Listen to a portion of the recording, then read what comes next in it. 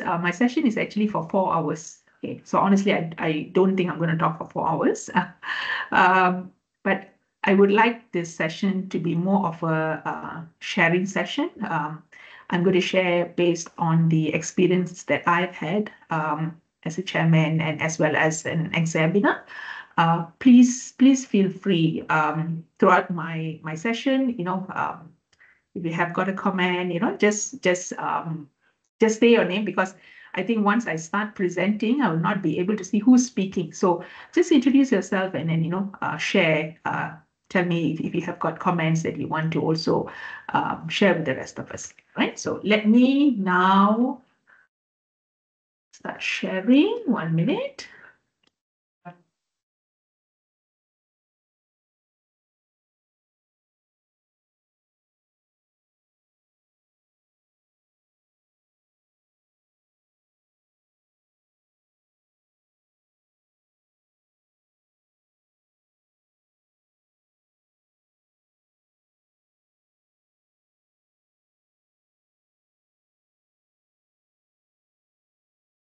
Are you all able to see my slides? Yes. Yes. Okay. Let me put on slideshow. All right. So this was the title which was given to me for the workshop, Understanding the Roles of Chairperson and Examiner in Proposal Defense or Viva. Right. For those of you who do not know me or not met, my name is Sothees. I'm the head of school for the School of Business at Selangor at Glenmarie. I'm actually dividing my sessions into 2 sessions, session 1 and session 2. For this first session, I will talk about, or I'll share in terms of the role of a chairperson. And then the second one will be to understand the role of an examiner, right? So let me go into session 1. So appointment of chair for Viva or proposal defense, right? So I just thought that maybe we can actually start by agreeing on what are some of the need to skill sets that we need to have, right? Or what would be, maybe I can use the word criteria, right? In terms of appointment of the chair, right? So one would be, of course, there should not be any prior engagement with the student's research. So meaning that the chairperson rightfully should not have participated in discussion in developing the student's work, right? I would like to share, with regards to this, I would like to share, I was actually chairperson for one of the students.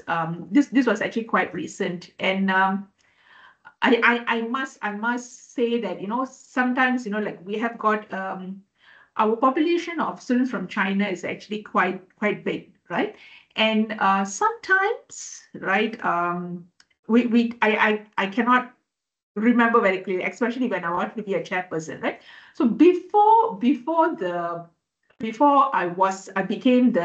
I went for that session, a day or two before that, there was a student who wanted to actually come and see me with regards to discussing about his research, because he said that, so he was actually doing something on environment, and environmental economics is something that I do as well. So he actually, actually came, and then he was sitting down and he was discussing and all that. And as he was discussing, then I suddenly realized that, hey, am I not supposed to be a chairperson for this student, right? But so, and then I realized that I said, oh, okay. Then I said, hey, you know what? I'm going to be the chairperson for this, right? So most likely this is not appropriate, but by then it was like at least towards the end of the session. So this has happened almost right, not intentional, right? But the minute I realized that, then I put a stop to it. So as a chairperson, I think it's always good for us to just be mindful that we don't engage with the students' research prior to that, because there could be biases that, even without us realizing it, there might actually be some biases, right? So that's one. The other one is, it's always good to have a chairperson who has been an examiner, whether an internal examiner or an external examiner, doesn't matter, but have done the role of an examiner, simply because being an examiner, you would have actually then be exposed to what are the, like, the scenario itself. You know that, this will be the setting, this is what I need to do. So it sort of gives you an idea in terms of what's going to be next, what's next, right? How would an examiner behave? And you would have actually observed the chairperson. So prior knowledge you would have gained if you have an experience as an examiner, right? I think the third one, this is most likely nice to have, but confidence and firmness in challenging situations. 99.9% of the time, things go very smoothly, right? But there's always that 0.1% of the time, right? I actually had a case where, and thankfully I was not the chairman, but when I was actually sitting in for one of the proposal defense, right? And these were two senior professors, right? And actually, when you have professors, right, you're already, they are experts in their area. So the supervisor and the examiner, right? So there was like a bit of a challenging situation, but the chairperson was really good. The chairperson handled the situation very well, was very firm, right? The chairperson was also a professor, so it was sort of like in an equal standing. So the person had actually managed the situation very well. So like I said, confidence and firmness in managing challenging situations is actually rather good. Yeah. So this would be some of the criteria, right? So based on my experience, I think these are some of the things that we would need to be looking into when we are appointing a chairperson. Yeah. Now, moving on. I thought I'll start off with a quick poll, right? So my question is, in your opinion, is it the chair's responsibility to review the thesis before the session, right? So normally, PGRC will send us an email. They will give us the proposal, the research proposal will be given, all the documentations will be given, right? So do you think it's the chair's responsibility to review the thesis before the session? Should you read it or should you not read it? That's the question. Okay. So I have one response so far, and it's a yes. Okay. It's a no, right? So I'll give people some time to maybe take out your phone and just scan the QR code. So you can just scan the QR code and automatically you'll be going into the polls already.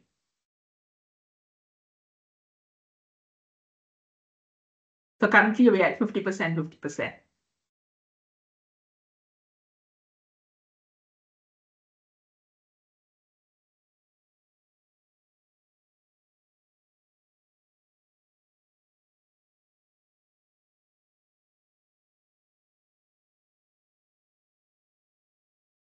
Most of us are going for a yes.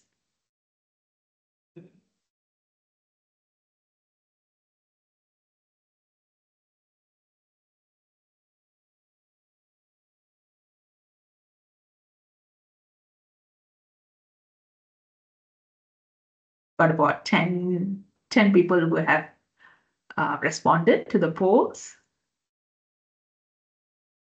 So we are at a 80-20. 80% says yes, 20% says no.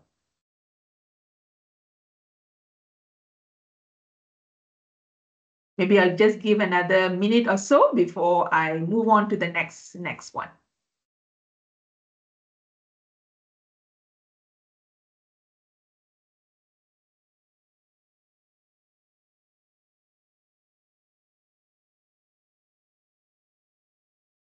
Okay, I'll move on, yeah? So, what does the policy say? So, according to UOW Malaysia policy, the chair is not expected to read the thesis, make any contribution to its evaluation at any stage, or to the contribution to the academic judgment on the outcome of the oral examination. So this is from the policy itself. I've taken this from the policy. So it says that you do not read it, right? But what is good practice? So yes, the chairperson need not read it, but it's good to review the thesis, right? Simply because we don't want the chairman or the chairperson to actually go for the session and only based their understanding based on the oral presentation. Because in the oral presentation, the student might not actually be covering everything, right? So it's good to review the thesis, good practice.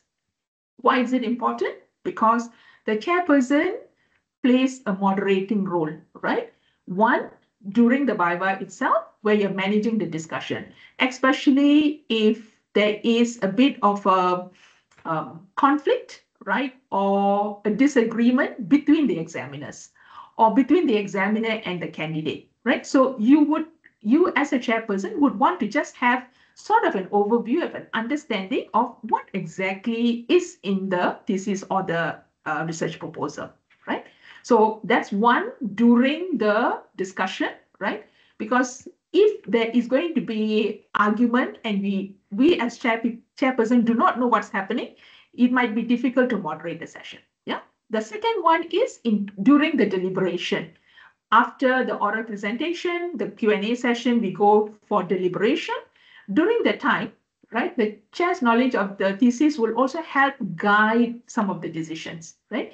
So if sometimes, if the examiners are saying, okay, no, this is actually very bad, okay, we should fail the student immediately. But if the chairperson has actually read it, has an idea, right, we can actually sort of give their opinion, not influence the decision or tell them what the decision should be, but at least be able to moderate the deliberations as well. So good practice says yes, policy says no, right? Can I comment?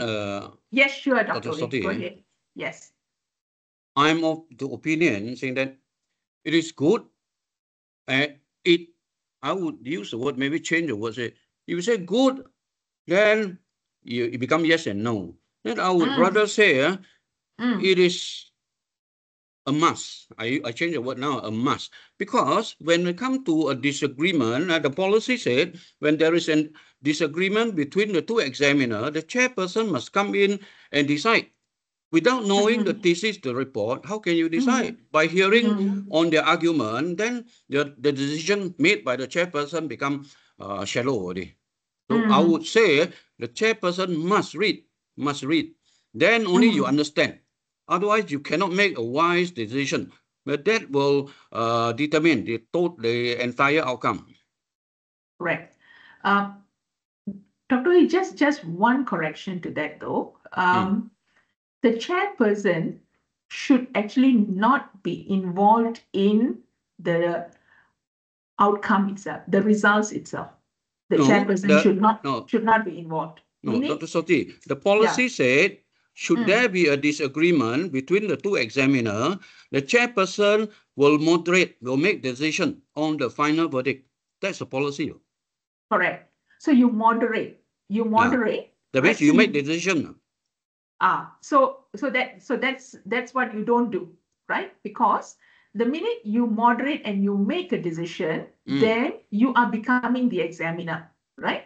So I think it's about moderating and coming to a conclusion. So, we go to a point where we say, okay, we agree to disagree and we choose this decision, right? But I don't think it will be the decision of the chairperson to make the final decision, though.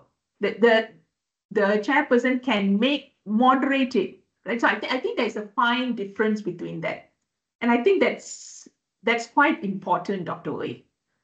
Okay. Because sometimes the chairperson, you see, the examiners will be subject area specialists. They will know what is that, but the chairperson will not be the subject specialist. The chairperson would know what is the processes, right, to guide, but might not be the best person to make a decision at the end of the day. So it's stated, I will have to refer, because I remember the policy stated that way. Then that the chairperson have to make decision should there be any disagreement between the two examiner. So maybe Jasmine can confirm. Yes. So, Dr. Oi, we will keep this to the last. So we will give, if Jasmine is on the sun, okay, maybe Jasmine can look at it and then give, and then we can actually discuss on that one. Okay. Yeah. Thank you, Dr. Oi. Yeah, Dr. Sothi, basing Yes. on what was discussed just now, it's interesting that Dr. brought it up. Now, if that's going by what you said, if there's a standoff, right, and you were able to moderate to a certain conclusion, then what do we do then? Do we just continue? I don't think, I think there should be a limit to how the sessions is is being run, right? So how then can we come to a conclusion? Okay, so Dr. Yong, right? Dr. Yong, I actually have a slide. I have got a slide on this. So I've actually so once we get there, let's spend a little bit of more time in terms of different scenarios, and let's discuss some of the scenarios and how we would actually maybe come to an agreement, or how the chair can actually moderate to come to an agreement. So okay. I have that as one of the slides coming up. Okay, good.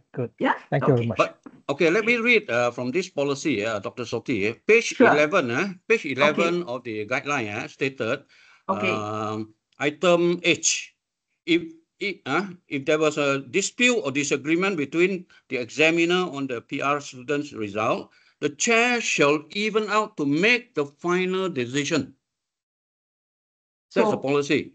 The chair will make the final decision. Yeah, so the chair will make the final decision. Okay, so the chair will even out, meaning that the chair will now will take into consideration both the differing views. That means there must be a reason why there is a differing view. Okay. Right? And then so based on that, then the chair will then make a decision. Yeah. Yeah? So okay. So let's go to that slide where I said I will be discussing in terms of managing conflicts. And then we will discuss on this one. Okay. Okay? Okay. Thank you, Dr. Wei. Okay.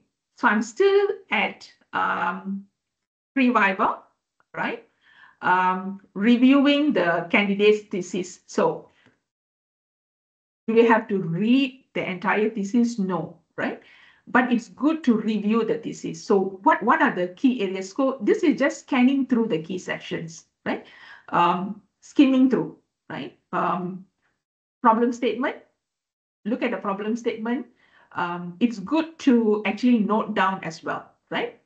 As what you have understood from the problem statement that the student has given. So what is the problem statement? Understand whether the problem statement and the research questions developed and the objectives are linked, right? Whether the theoretical framework which has come up is actually linked to the objectives and the methodology, right? And this will just be a scan through, right? You don't have to go into details. If you're doing a Viva, go to the last chapter where there will be a summary, right? Look at the summary to understand whether the objectives. So rightfully, a candidate should give a summary in terms of each of the objectives. So let's say if I've got 3 objectives, then I'll write down and say, okay, this is my findings for my objectives. So just go to that and say, okay, right, these objectives have been answered. So gives you an overview of what is being discussed, what's the framework, what is the theory being used. So you have an overall view, right? You have a macro view of things. Yeah. So this will be good. So most likely it will take us maybe about half an hour to an hour to just go through, right? Write down, make notes, right? In preparation for the Viva itself or the proposal defense, either way, right? So this is preparing for the session before the session, right? Now, familiarizing with policies, like, like just what Dr. Ooi has highlighted. So there are documentation with regards to this, right? And I've actually requested, when I was speaking to Dr. Jasmine yesterday, I said, would it be possible if you can actually just maybe post these two as attachment in our chats so that we have this. So guidelines for research proposal defense, as well as postgraduate research thesis preparation, submission, and examination guidelines, where both of these documents actually talk about the role of chairperson and the role of examiners. Yeah. So to go through that and to understand that will actually be good as well. Yeah. So this is before the Viva itself. During the day, during the Viva, so introduction, start first by introducing yourself. So if you're the chairperson, right, give who you are and a little bit about what you will be doing. What is your role, right? Emphasize that you will be playing a moderator role, right? And you'll be actually be guiding the student as well, or the candidate as well, right? Introduce the examiners. It's a matter of protocol, actually, that when we introduce, we will always introduce the external examiners first, right? So normally, it will be the first examiner, and the second examiner. Normal process for a proposal defense, it's always internal. But when it comes to Viva, we will have external examiners, right? So normally, the first examiner will be an external examiner. Yeah. So, and go by order of, of seniority, right? So for instance, if you have a professor, introduce the professor first, then introduce your associate professor, right? Things like that. So I know it's a little bit hierarchical, but I think the academic community, there's a little bit of a protocol that we would need to follow, right? So go with your external examiners first, then introduce your internal examiners, right? State their name, full title, affiliation, right? Which university they have come from, especially for external examiners. All of this needs to be very, very clearly communicated. Yeah. Introduce the candidate, formally introduce the candidate and the title of their thesis. Also acknowledge the other attendees who will be present during the session, right? Supervisors. So normally, if it's a proposal defense, sometimes it's actually opened up. Other students can also come in. So, okay. But you'd most likely just want to acknowledge the supervisors, mention the supervisors, and just say, and all other participants who are here, who are present, okay? And I think it's also good to very specifically indicate that the other attendees are only there as observers and they will not be participating, right? Again, I have been in sessions where the supervisors, sometimes when the students are not able to answer, the supervisors will volunteer an answer, right? And that should not happen at all. So it's good to actually, before the start of the session, just do a pre communication, telling them, hey, look, right?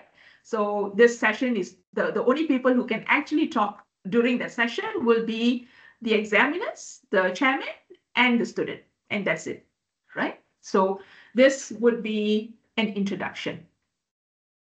What do we do next? Dr. Sothi, can I ask a question? Sure. It's interesting that you mentioned about other attendees, and you did mention about other attendees other than the supervisor.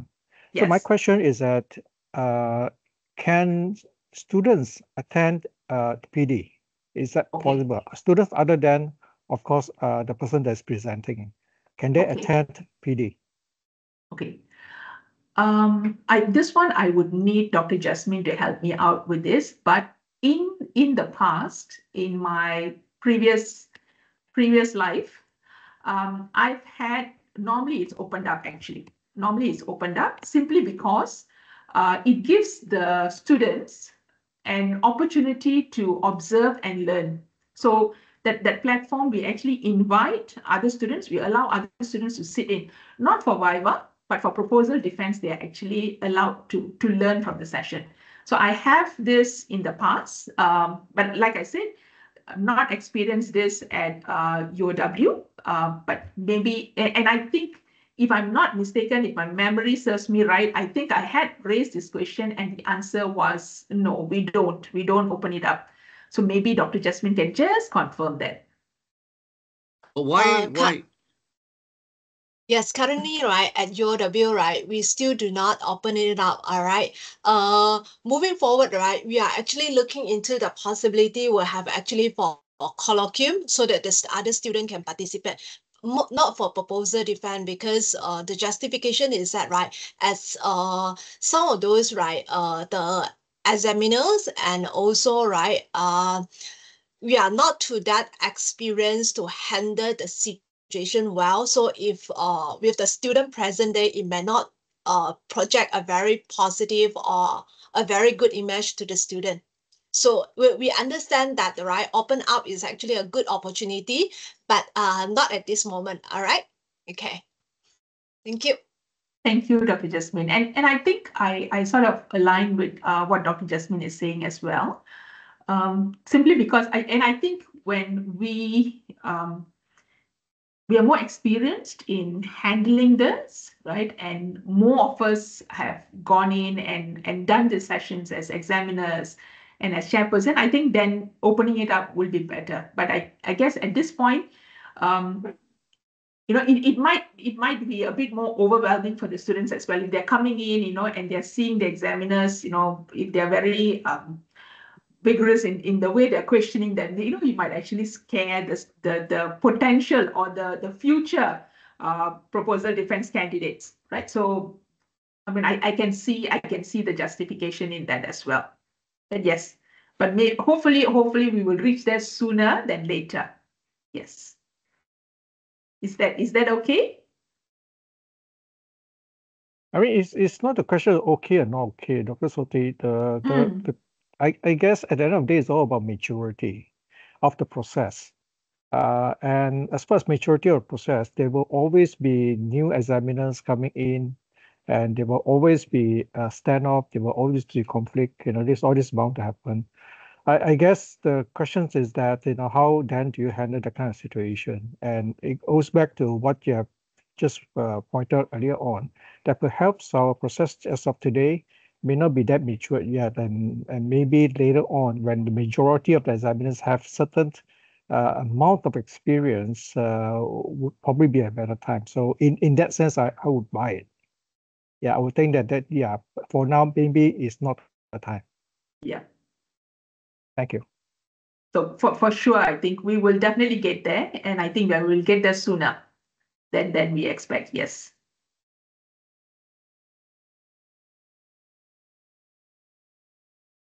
So during the session, outlining the structure for the benefit of the student is actually quite important, right? So provide a brief outline of how the session will proceed, right?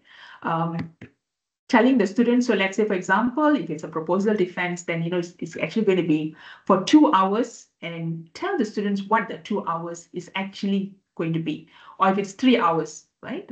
What the 3 hours or 2 hours or 3 hours going to be? What does it compose of, right? So tell the students, you will be doing an oral presentation for this long, right? You will be doing it for 15 minutes, or if it's a Viva, you'll be doing it for half an hour, right? We will have a Q&A session, right? After which we will then go and then we will deliberate, right? And then we'll come back and then we will let you know. So the student will know, okay, so this whole session is actually going to take about that time, and this is how it's going to be divided, right? Go specifically in terms of the oral presentation as well, because I think the student needs to be, the student most likely knows, but then it's good for at that point to let the student know, and the examiners as well, right? To tell them, look, the candidates will be given the time, how long will you be given, right? I'll most likely prompt you, right? 15 minutes or 10 minutes before I'll prompt you. If it's a half an hour session, I'll prompt you at 15, I'll prompt you at 10, I'll prompt you at 5, right? And then I'll prompt you at 2 or something like that, right?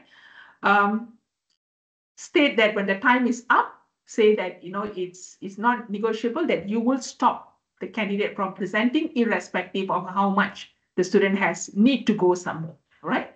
So maybe you want to tell the student, so when I tell you that you have another 5 minutes left, you would want to now quickly go into areas which are important, all right? So also at this point, I've not included this as a point, but I'm just thinking even for our examiners as well, just to inform them ahead of time, like, hey, look, you'll be given a total of 1 hour. The entire Q&A session will actually be for 1 hour. That, we would need to break this up, and after 1 hour, if it's going to extend beyond that, if it's necessary, we will give maybe a 5 minutes extension, but if not, we will actually stop, right? So to also share that with the examiners. So putting it ahead of time, telling everyone, so everyone knows that this is the structure, right? So after which we will invite the candidate to present. Yeah. Now, after the candidate has done the presentation, then we go into the Q&A, right? Now, normally the chairperson will invite the first examiner, right? So if there is an external examiner, invite the external examiner to go first. So this is at the beginning, right? So let's say, for example, we are breaking it up into a couple of the mode of how the questioning is going to go, right? So this one, we are going to go, let's say, for chapter 1, right? For this chapter 1, we have invited the external examiner to go first. Then maybe chapter 2, we will say, okay, can I then invite the examiner, the second examiner, to raise the question? So you can actually rotate in that sense, but your first onset, always give the preference to the external examiner or the first examiner, right? Now, in terms of the questioning, right? I've had experience in chairing the sessions, and one of the things that I've noticed is the examiners actually tend to maybe ask all the questions. So they say, hey, you know what, I have this, let me just give all of the comments. So the comments can actually be ranging from the introduction to the problem statement to the objective, literature review, methodology, everything one shot, right? Now, so from an examiner's perspective, that's actually quite easy, because you know what, let me just come in and just let me tell the student whatever, and then I'll move on and I'll give the space to the second examiner. So from an examiner's perspective, it sounds excellent, right? But let's take it from a student perspective. If I'm a student, right, and I'm having this examiner taking me from my chapter 1 right up to my chapter 5, if it's a Viva, right? And then after that, I need to repeat the same process with the second examiner. Can be a bit overwhelming, right? So normally the good practice, the best practice would actually be you go chapter by chapter, right? So as a chairperson, it would be good for us to then say, okay, we will do it this way.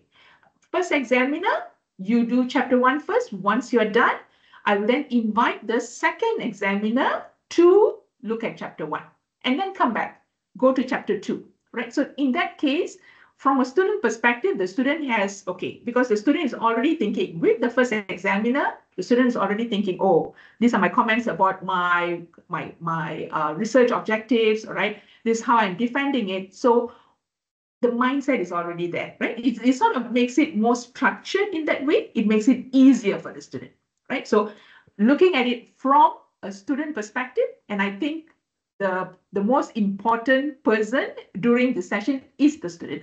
So I think it's good for the chairperson just to be mindful that we need to take care of how the student is feeling, how the student is responding, and so on.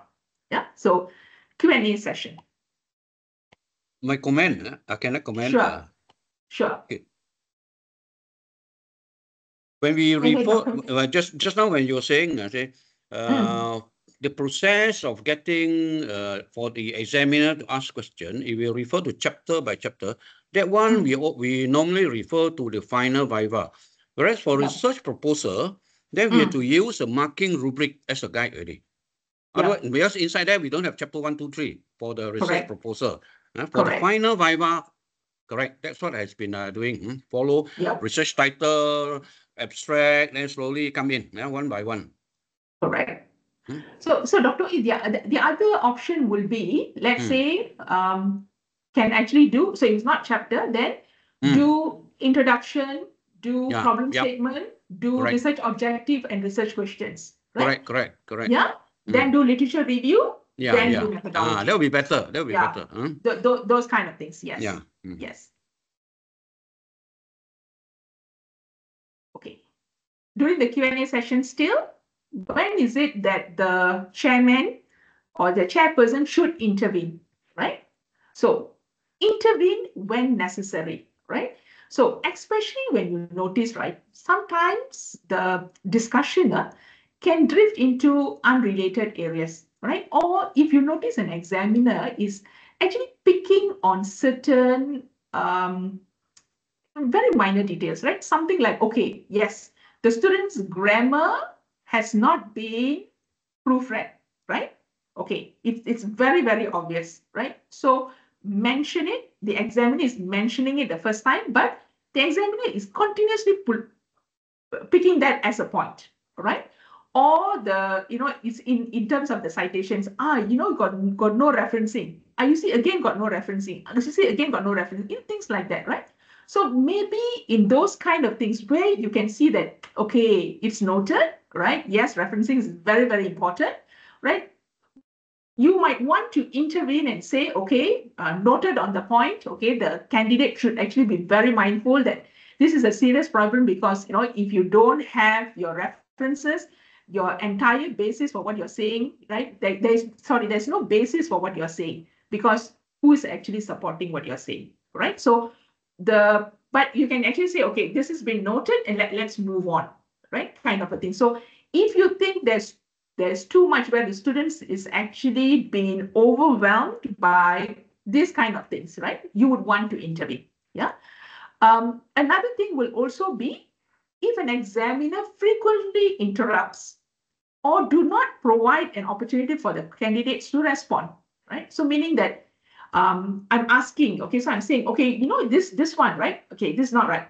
Okay, and then instead of asking a question, asking for clarification, the examiner then proceeds to give his or her opinion only, right? So maybe in those cases as well. So ask the student the question, the student is not able to answer, provide your feedback, provide the recommendation, right? So that is ideally should be how the examiner should do it, yeah?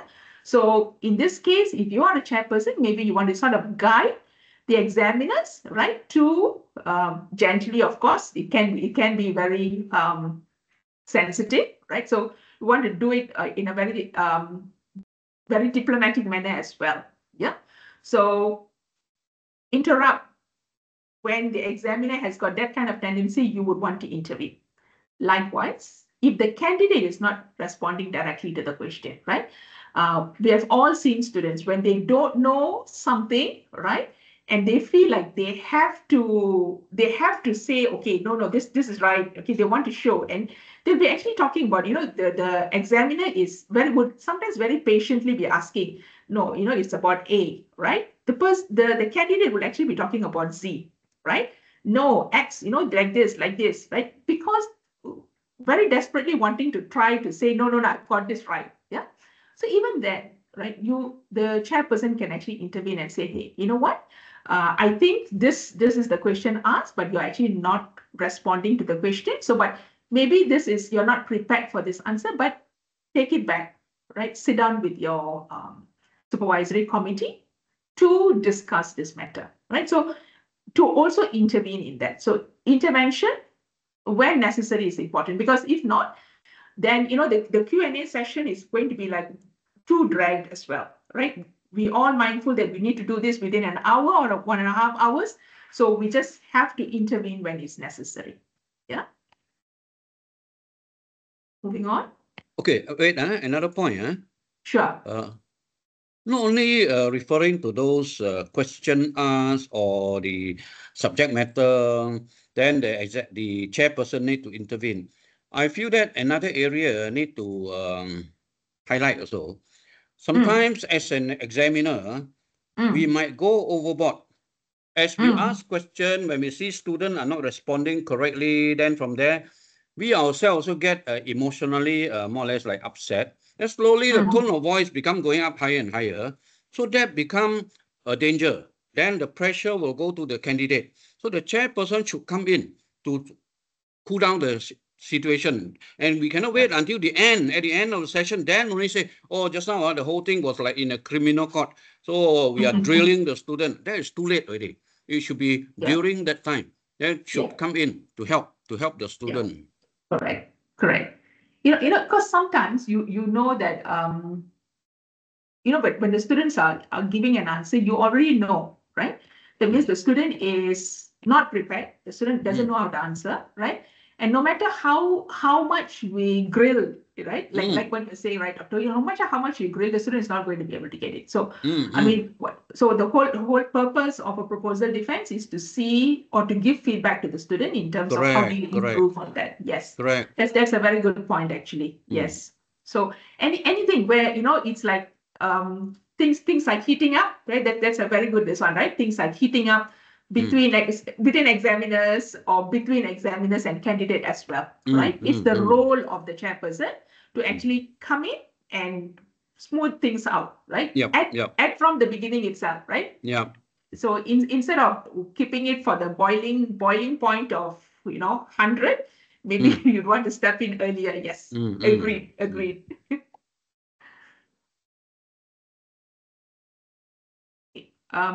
Keeping time. So making sure the question is appropriately paced and providing equal time for all examiners. So we should know that, okay, if I have an hour, then I know that I need to give about half an hour for each of the examiners. Okay, so if it's half an hour, then just do a mental tabulation, or even prior to that, right? So if you think there's going to be like 5 sessions, I've got half an hour. Then for each session, I know like there are certain sessions which would need more attention. If let's say, for example, if it's a Viva, then I know that for the chapter on the analysis, I would need to actually give more time. For chapter 1, which is in terms of setting of the entire research framework, I would need to give more time, right? So, but ensuring that both the examiners or all the examiners are actually having equal time allocated for them, I think that's important, right? And if the session is approaching, so if somebody is supposed to be given only about 15 minutes for that session, but the person is going on, then gently, okay, so telling up, okay, maybe you can keep this, right, and bring it up later, or maybe put this in your report, right? If it's actually not key, right? Maybe just focus on the key questions. This would be some of the gentle ways of reminding the examiners, right? And set expectation at the start of the session. Like I said, when you start the session, you're telling the students during your oral presentation, this is the time allocated. Likewise, at that time, also tell the examiners that, this is the time. We have 1 hour, right? So most likely both of you will have about half an hour each, right, to do the session, right? Especially for Viva, right? It is always good to have a look at because in the case of a Viva, the examiner's report will actually come in earlier. So as a chairperson, it will actually be good to actually go through the feedback to see if one examiner has actually got more things to discuss, right? So to ensure that if you're now giving, so you don't have to give equal time, right? But let's say the first examiner has got more important things that the person has highlighted, okay, want to discuss. So you want to give a bit of more time for the first examiner compared to the second examiner, things like that, right? But I think, and this is actually key, especially for Viva, right? Not so much for proposal defense, but for Viva, yeah? So this is contributed. Sure. Can we do the same for the proposal defense, where the chairperson also received the report, at least can prepare? Okay. the same so-called approach. Okay. Can we do it? So for proposal defense, I think currently we are not required to submit our report Correct. before. And I think the reason being, Dr. Uy, is the time which is given. Normally, proposal defense, I think you're given about 2 weeks to prepare.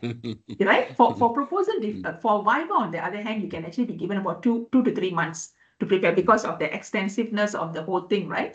So where the expectation for you to prepare the report, given that duration, is actually fair, but might not, right? I mean, we all understand that we have all got a lot of things that we are juggling, so might be a challenge, I think, to have that earlier. But you know what? And since proposal defense is actually internal, I mean, just having a call and to say, okay, this is the time, would you need more time? I'm just trying to understand, which is good. You can actually just have a conversation as well instead of reading the report. That's possible. I'm just suggesting a workaround solution actually on this case. Yeah. Okay. Okay. All right. Another poll.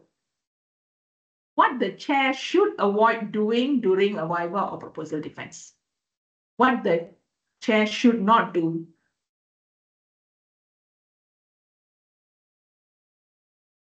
So this is open short answer question. So I'll give you a bit of time to scan the code.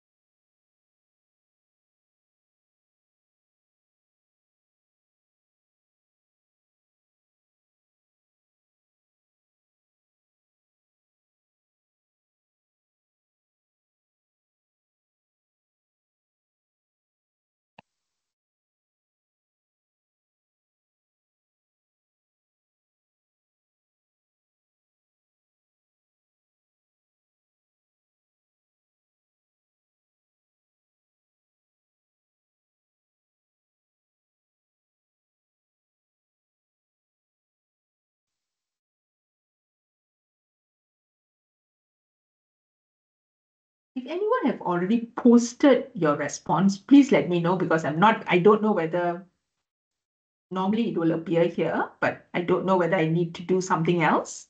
4 posted already. 4 posted. I sent mine also. Let me check. I saw it's stated here 4 posted. 5 posted.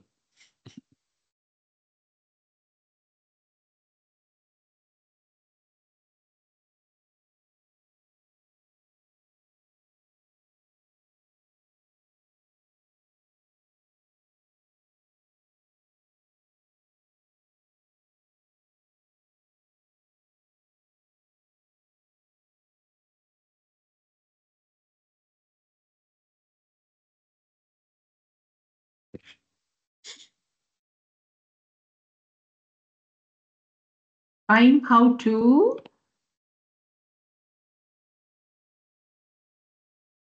Anyone wants to help me? Changi, go and use Slido. Now don't know how to show the active poll results. Macam mana?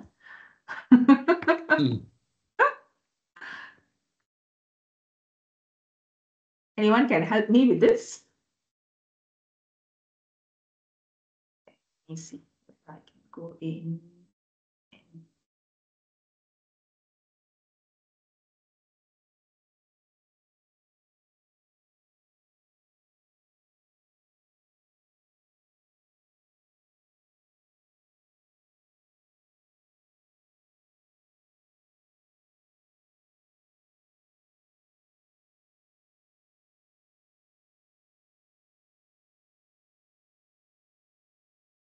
I'm not able to see as well.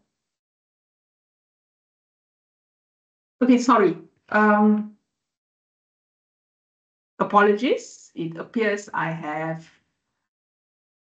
used the wrong tool. I don't know. I don't know how to project. Dr. Soti, can you download it? Download, Download from the response. Maybe you can download it and can project it after that. Okay. Good question. So I'm wondering how to download. Okay, tak apa. Okay. I will try to figure this out. Okay, but Dr. Sote, why don't we just type in the chat box? sure. Okay, but maybe why don't you all just share? Those of you who have given your opinion, why don't you all tell me what's happening? Tell us. Okay, I start first. Sure. Don't challenge or question the examiner. Don't challenge or question the examiner. Wow. Okay. Don't challenge. Okay. Okay. Or question the examiner. Okay. During a Viva, correct? Yes, During yes. a Viva. Yeah. Yes. Yes. Agreed. Agreed. Don't question or challenge because the student is there. The candidate is there, right? You will affect the credibility of the examiner if you do so, but moderate the session in a different way, right? It means don't outright challenge or question, right? Okay. Right? Yeah. Okay. Good point. Okay. Who else? Yeah, I probably put it in a slightly different way. I would say that stay objective at all time. Do not side with any of the examiner. Yes. Very, very, very important, right? Don't side with the examiners. Also, don't side with the students, right? Because you would need to. Let me go. Dr. Yong, maybe I heard wrongly. I thought you are saying don't fight or not side. That old man, maybe sometimes. I think you need a new hearing aid.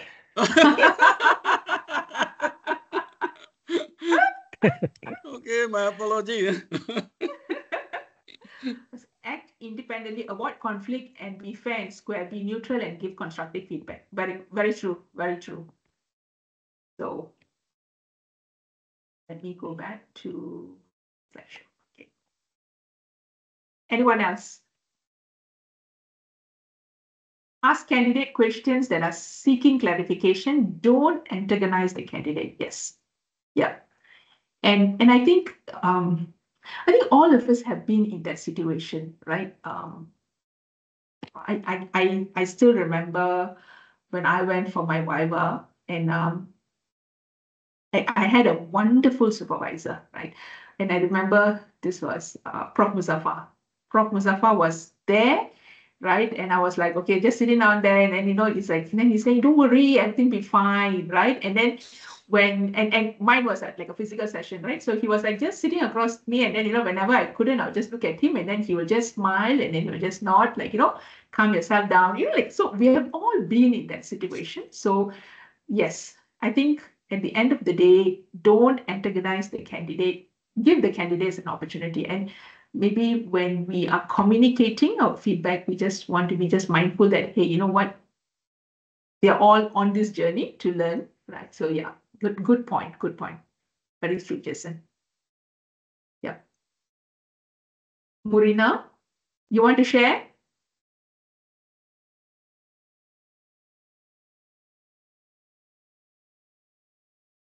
Yeah, sorry, Dr. Soti. Yeah. You don't usually what I experience is that the chairman would give comment on the thesis to the candidate instead of being fair and just asking clarification and all that, but zoom into just commenting what you should be doing, what you should not be doing. They should avoid that. Yes, agreed.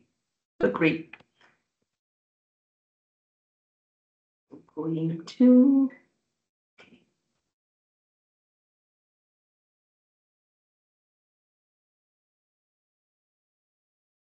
So I'm going to go to my slide. Okay. And yes, Munira, I actually align with what you are saying. So do not engage in academic questioning because that's not the role of the chair, right? So the chair is supposed to moderate. Okay. Now, having said that, in the sessions that I have been a chairperson, unfortunately, I have not been able to not give my view, right? I have actually broken this rule, right? I have given comments in terms of the feedback and so on. Because there were like some additional points that I wanted to put in. So I have done this, right? So I'm actually very mindful. So as a chairperson, I think you'd also want to look at it in an objective way, right? So rule is do not engage in academic questioning. However, if you feel like there are some important points that the examiners have not raised, and you think that these points will be useful and helpful for the students, and you want to just prompt it, and you want to just let the student know, right? Then I think you should, right? So as a chairperson, you can actually moderate it. However, if the examiners have actually asked everything, have highlighted everything, don't go in and say, oh, okay, right, this. So maybe we should avoid doing that. So this is, yes. Go ahead, Dr. Lee. I like the comment made by Ying Yung. Remain impartial and avoid favoring anyone, including those with title. I like that. I totally agree with this. Okay. Yeah, I think as a chairperson, you see that, so that is why. So normally we would face a challenge, especially when we have like professors sitting in, right?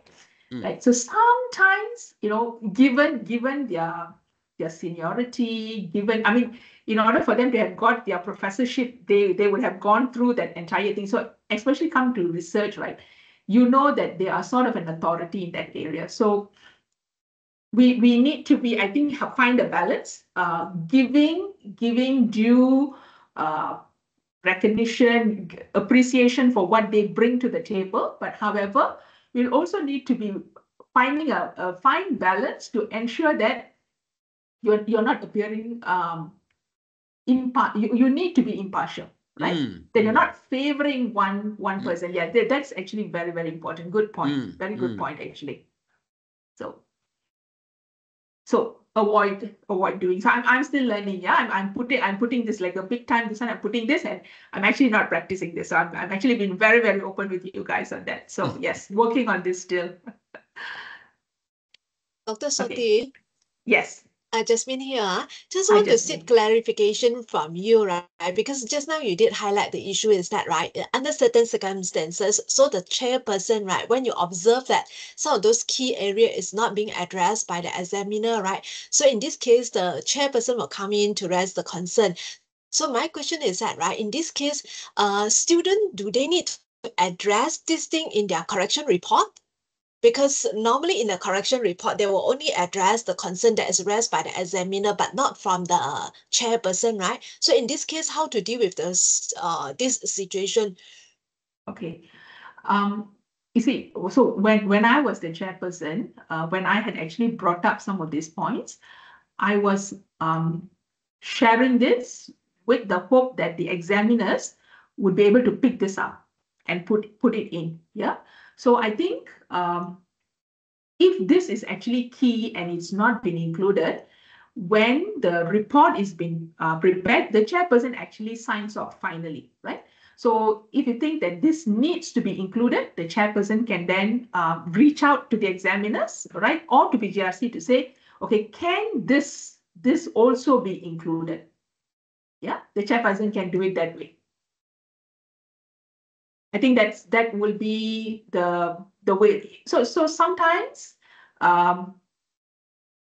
when the examiners are asking the question, right? Sometimes when the examiners are asking the question, at that point they might not have picked it up and asked those areas. So the chairman might feel like, oh, this has been left out. This needs to be highlighted. But let's say when the report comes out, the examiners have already included that, then you can actually just let it go, right? But if the chairperson feels that no, this is something important that needs to be included, right? The chairperson cannot provide those, but can reach out to the examiners to say, okay, will it be possible to include this in? So that can be done.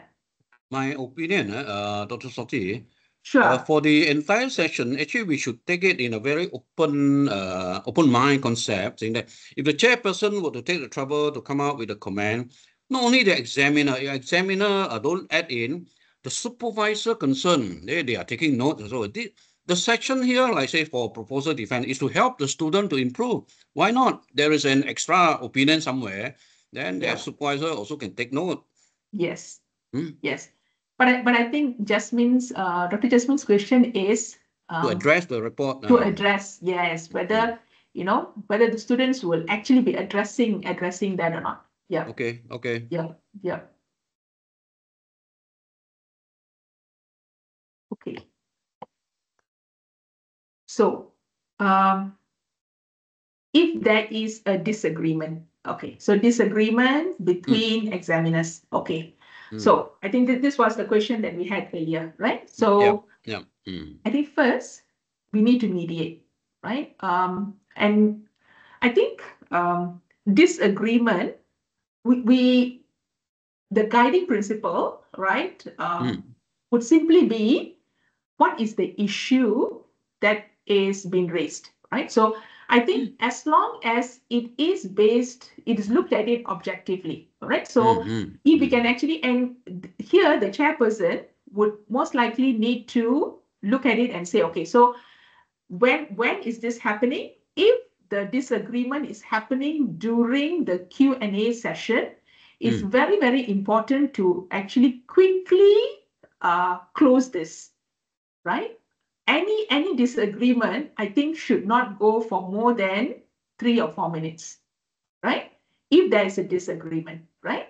So first try to mediate. So just say, oh, okay, right, this is an opinion, right? So there might be different schools of thoughts. Maybe we can look at it from here. Try to mediate first. But if you feel like, okay, both are very strong, and so then say, can we now take this during deliberation, right? Avoid any extensive discussion in front of the candidate, right? Because I think we just need to be very mindful that the student is forming impressions, right, during the entire period. And you must understand that the student is in a very vulnerable position because, I need to graduate, right? So look, the examiners are having an argument. Okay, one is saying this, one is who is right, or what's going to happen, how are they going to grade me? Okay, you don't want to put a student in that position, right? So whatever is it, I think the chairperson should actually come in, right? Mediate. Like I said, it shouldn't go more than 5 minutes, right? It should be stopped, right? Within 4 or 5 minutes. If you're going more than 5 minutes, be very firm and say, okay, thank you. I noticed that there is a disagreement. Let's agree to disagree, and let's take this let's take this during deliberation. We will talk about it during deliberation. That's it, right? So you can actually do this during if it's happening during the Viva or the proposal defense, do this. Do not discuss this in front of the student. Yeah. Agreed. Yeah. During the discussion, there shouldn't be this sort of argument or so-called disagreement in front of student. Correct. But the earlier point I brought up was is after.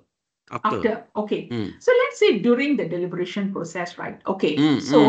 Okay. So during the deliberation process, in this case, you see, if there's going to be a disagreement, it will be whether it's a clear pass, it's a minor, major, right? This will be the discussion, right? But again, if let's say, for example, we go back to the core reason of, okay, so in this case, okay, so let's say, for example, the examiner feels that one of the examiner feels, okay, you know what, there is actually no problem, right? The person is actually doing a study where, right, by the time the person completes, right, it's now going to take about another 3 years for the student to complete, and by that time that topic is not going to be relevant anymore, right? So this is actually not, it shouldn't, right? So that we should not actually allow the student to do this, right? We should actually get the student to change whatever, right? So let's look at it. That means I think it needs to be looked at it in a very rational way. Okay, so listen to both sides, right? So it cannot be that it's based on emotions, right? Hear both of them out. So yes, at the end of the day, the decision, because there will be 3. That means including the chairperson, there is three people.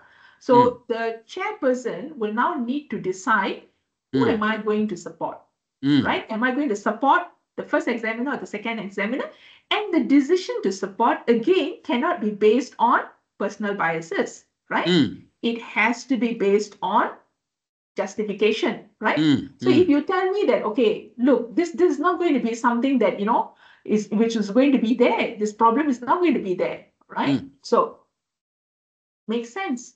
Then you said, okay, yes, right? So we will most likely need to give this as a major amendment for the students to make. So I think how we mediate this, as long as our fundamentals are right? We go back to, it's not based on people, it's not based on biases, but it is based on justification, right? Okay. So if, let's say, for example, right, during the session, so like I'm saying, most of the time we will come, right? But let's say this is both your examiners very strong-headed says no, right? So give your examiners time and say, you know what, why don't you all go back, right? Come back and say, what is the justification? So your justification now needs to be supported by, go find research for me and say, okay, no, this is it, right? So then make a decision. So in that, so this I'm saying 99.9% of the time, you should be able to solve it, right? Based on this discussion, but really cannot, right? This is like one of those real, very strongly believing in what they're saying. Then ask them to come back with the justification. Sit down, right? Have another session, maybe have a 1 hour session, have a discussion, say, okay, this is what. And then as a chairperson, then you can actually decide. So I think it's, all of these things are actually a case by case, right? There is no like one right answer. But I feel like at the end of the day, if we go back to our fundamentals, saying that it's based on rational justification, supported by evidence, that's how the decision is made. I don't think we can go wrong in that. Yeah. So for this point, it goes back to your first question. Say, is it the chairperson's responsibility to review or to read the report? So it goes back to that. Without good understanding, so it's not easy for the chairperson to make decision already. So Correct. You'll be depending on how strong, how good is the argument during the Viva. So you can be in a way influenced somewhere already. So that's the danger. So that's why I supported with the statement saying that it is the responsibility of the chairperson to review, to read. You must understand. So I Correct. go back to this because of this policy. So reviewing the thesis is actually key. You cannot actually just base it on the oral presentation. Correct, Students correct. You cannot do that. Yes. Yes. I hope I've answered this question which was raised. I think Dr. Yong also had brought it up. So I hope I was able to address this. Not only you address the issue, Dr. Sothi, is the understanding among us. Understanding among us, we are going to face one another, one way or another. Say you become chairperson, you become the examiner, then from there you can see that this disagreement coming in already. Yeah. That's a danger. Yeah, and I think, like, as long as we keep in mind that, okay, this is actually, I mean, at the end of the day, it's nothing personal, because I think at the end of the day, we have the student's best interest, right? Correct, We are here to ensure that the student gets the best outcome. So if we keep that in mind, I don't think we can go wrong. Yes.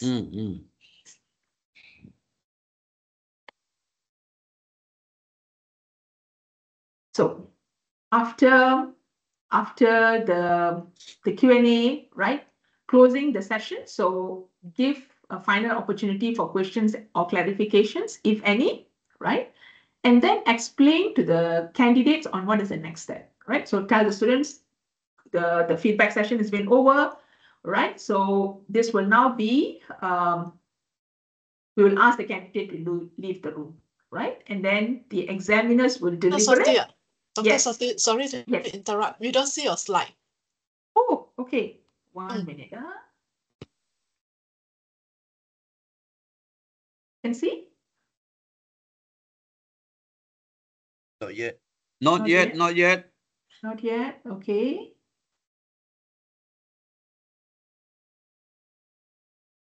No, not yet. Not yet. Still in the air. Okay. Okay, 1 minute. Let me maybe stop sharing and then share again. 1 minute. Well, not sharing.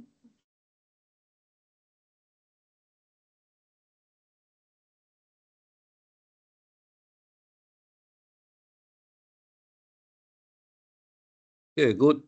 Yes, Okay. now we can see. All right. Okay. So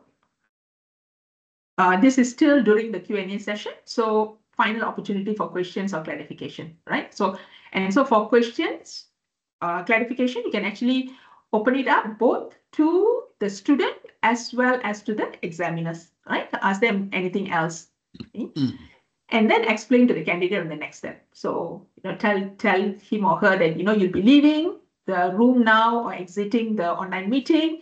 We will go, we'll deliberate, we will come back after that, right? We will come back and then we will tell you the outcome of it, right? And tell the candidate to be on standby. So normally it will be if it's PGRC will call the student back, or most of the time it's the examiners who reach out to the student and say, okay, you're ready, you can come back. Right, so just a point, and I've actually noticed Jasmine do this, right? So she's like, so we'll be all very gung ho. We want to talk about it, right? Then she'll say, okay, wait, let me stop the recording, right? So if you don't have Jasmine in the room at that point, so remember to stop the recording before starting the deliberation process. Yeah. So this will be the for the Q&A session. Okay.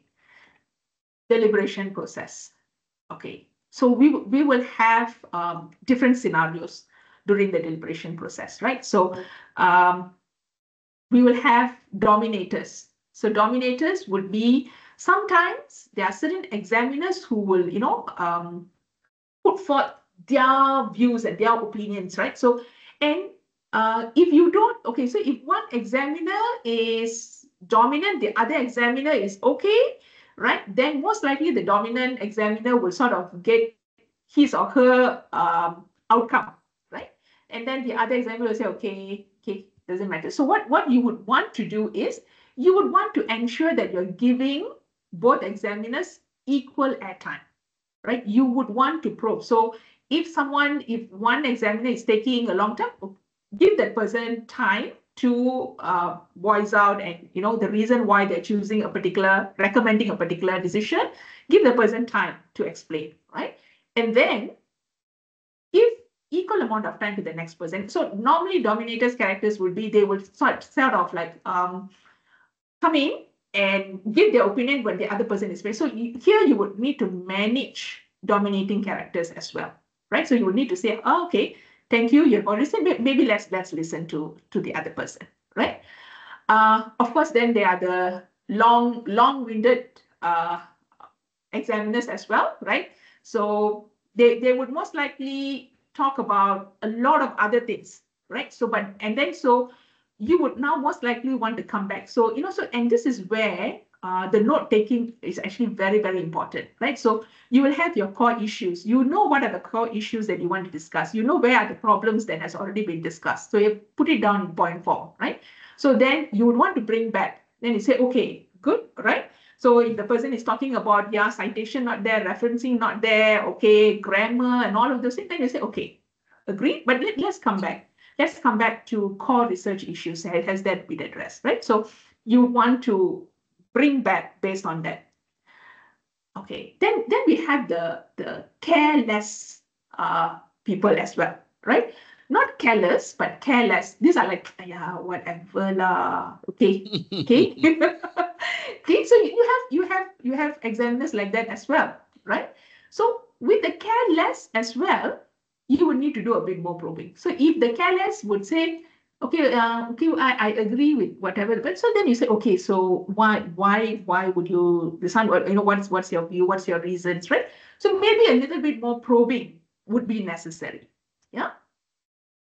Managing conflicts, I think we have discussed this already. A constructive discussion, base it on rational outcomes, right? Most of the time we cannot go wrong when we do that, right?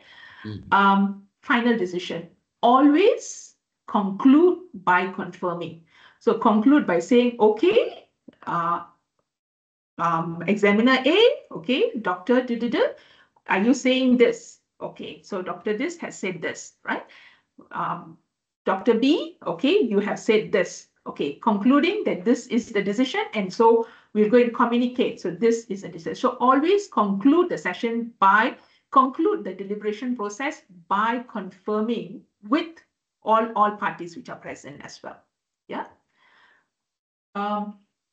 One of the things, and this is actually quite unique to UOW, is that we actually allow the supervisors to actually sit in the deliberation process, right?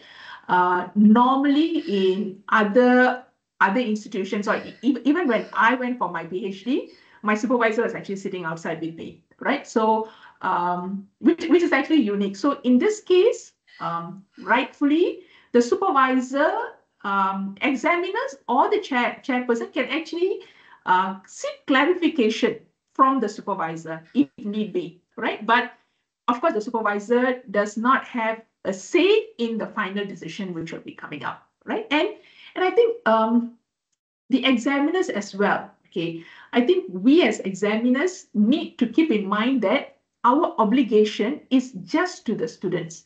We want to do what's best for the students, right? We need not do anything. Okay, so the supervisor might be my good friend, right?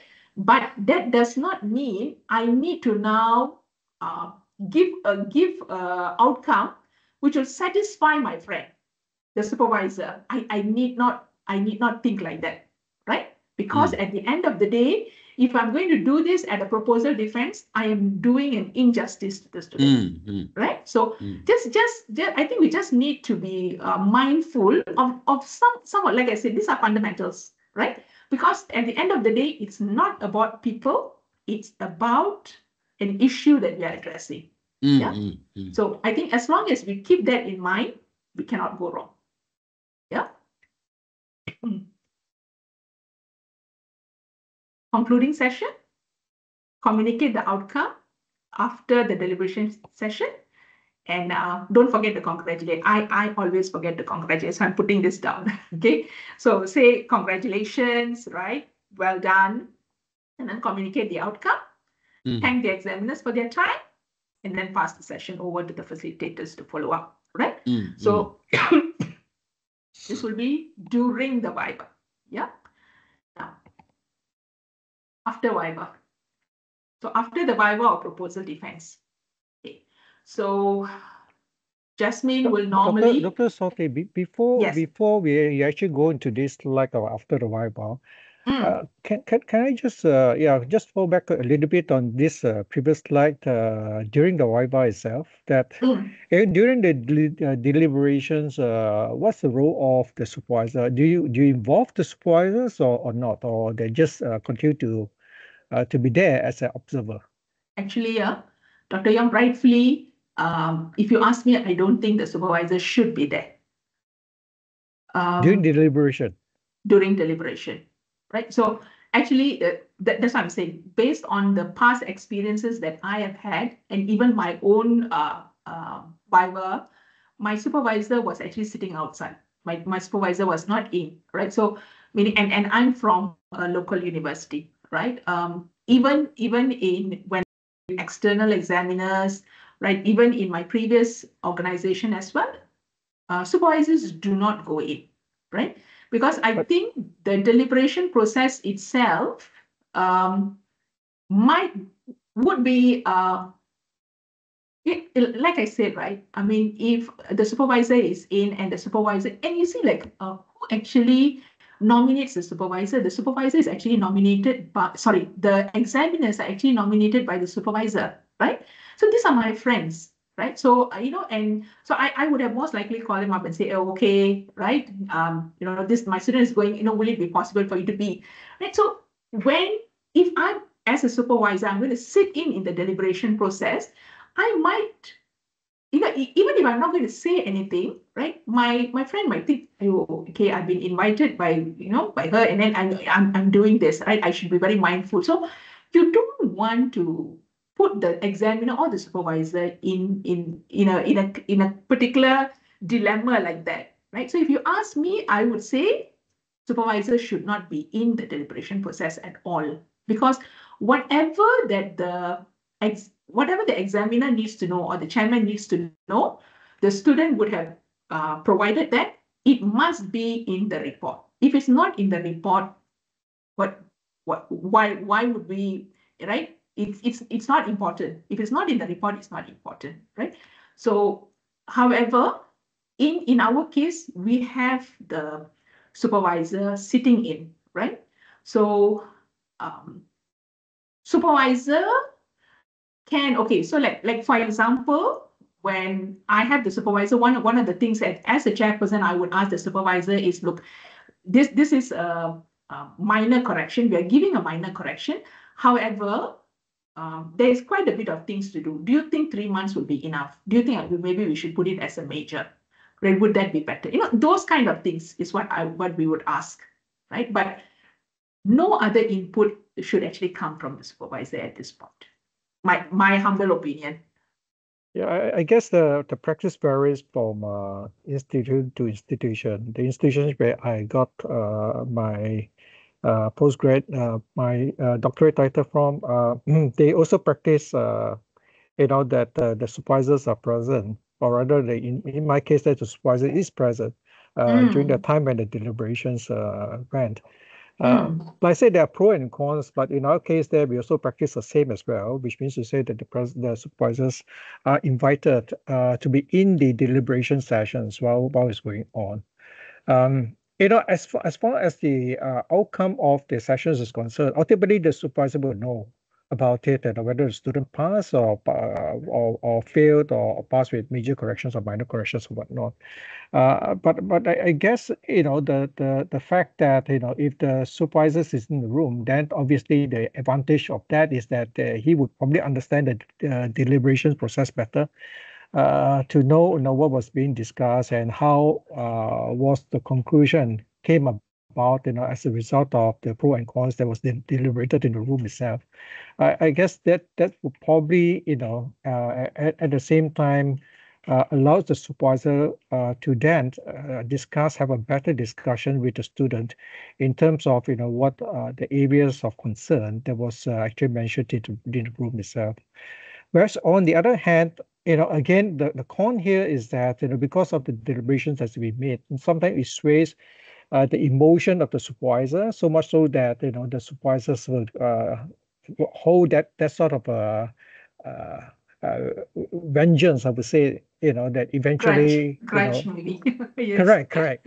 Right. Yeah. The grudge against certain individuals, even though they're their friends. And that could lead on to some, future consequences as a result of that. So again, there are pros and cons towards both that end. But in our practice that, we do invite the supervisor in the room. But at the same time, it's also our practice so far up to today, as far as I know, that supervisor have also been invited to give their input on the process after the deliberation itself. What would be your thought in that? Actually, I would think that input from the supervisor at that point is not necessary, because I think it should be an independent process for the examiners to actually decide. So, it's like it shouldn't be even if the supervisor is giving an input, it should not be on content related matters, right? So the supervisor should not say, actually the framework is like this, this is what the student was trying to say, right? The supervisor should not say that, because the student has been given the time, the platform to actually explain, and the student was not able to do that, right? And hence why there was this query coming up. So, however, in terms of in terms of how the student is going to manage this, those kind of things, that means in terms of, okay, how well prepared is the student, right? How challenging is this going to be for the student, right? From a student perspective, yes, that kind of input can come in, but the decision in terms of the final decision to influence the final decision should not be from the supervisor. That's my opinion, actually. Yeah. So again, just to step on. I'm sorry. Just to step on just what you just said, Dr. Sophie. Now, what would your opinion be the same for students who do not have very strong grasp of the language during the Viva sessions, that the supervisor steps in to clarify, some of the communication that could be misunderstood as a result?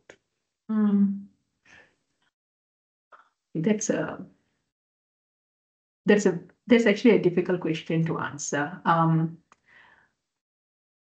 Dr. Yong, let's say this is a proposal defense and it is something which is done internally. Yeah. So it's okay. Internally, if the student is not able to, the supervisor is actually going to come and explain something, then it's okay. But what's going to happen during Viva if you have got externals, right? And especially if you have got international and external, foreign, external, local, right? And so again, the kind of impression that's going to be formed, right? If a student is not able to articulate their findings, right? Their research, the research that they have put, so they have spent most likely about 3 to 4 years on that, and they're unable to articulate. It's a reflection, not only on the student, it's also a reflection on all of us, actually, right? So, and I think having one practice during proposal defense and not having something similar during the Viva would not be fair to the student. Like I said, right, I'm actually just looking at it from what's best for the student, right? So the student most likely, I have I have actually supervised a number of students from China. I have, right? And I know language is a problem. So one of the things with our students from China is, they're actually very good at memorizing, right? And when they have actually memorized something, they will actually be able to present. So with my students, what I actually do is I have got many mock sessions. Right? It's very time consuming for me, but I have a student who's going for Viva, right? I actually sit down on weekends. I actually sit down with the student for about an hour, and I'll say, okay, present to me, present, right? And then after that, same thing again. I actually make the student present over and over again just to prep the student, right? So it's time consuming on our part, no doubt. You need to invest that time, but I think that's the only way. Because if let's say, for example, we step in as a supervisor to explain, then that's not the student's work already anymore, right? It reflects badly on the student. So, and this is again my personal opinion, but I feel like we should be consistent, whether it's proposal defense or Viva, right? Because it is a platform where the students are being tested on their caliber, right? On their ability to deliver. Yeah, no, I completely agree with you in terms of the the rehearsal that requires be done and requires to be put in prior to the presentation itself. But it is not the presentations per se, it is the Q&A sessions. And that's where they struggle big time. Yeah. So Dr. Young, you know what? I actually get we have like a committee. So for this particular student, we actually have there are 3 of us. So the 3 of us actually sit down and we'll ask questions, get the student to answer, right? When I know students are really weak, what I actually do is I actually bring in some of my friends, right? I actually bring them in and I say, okay, sit down and ask, right? So of course, then I would have to reciprocate in kind. I mean, when they have got something, I will do that for them as well. But you have to even this one. So you actually prepare them in terms of what are the questions, right? Because like when you look at it, okay, so this type of question is going to come up, right? So you sort of like prep them really well for the process, right? Like I know like there's this particular student because there is this thing known as thesis completion seminar, right? So when the student actually went, because we're given so many sessions, and so when the examiners actually came, the examiners were asking questions, they were asking the same question, and then suddenly this examiner was asking like something totally out, right? Not even related, from perspective of why don't you use this particular theory?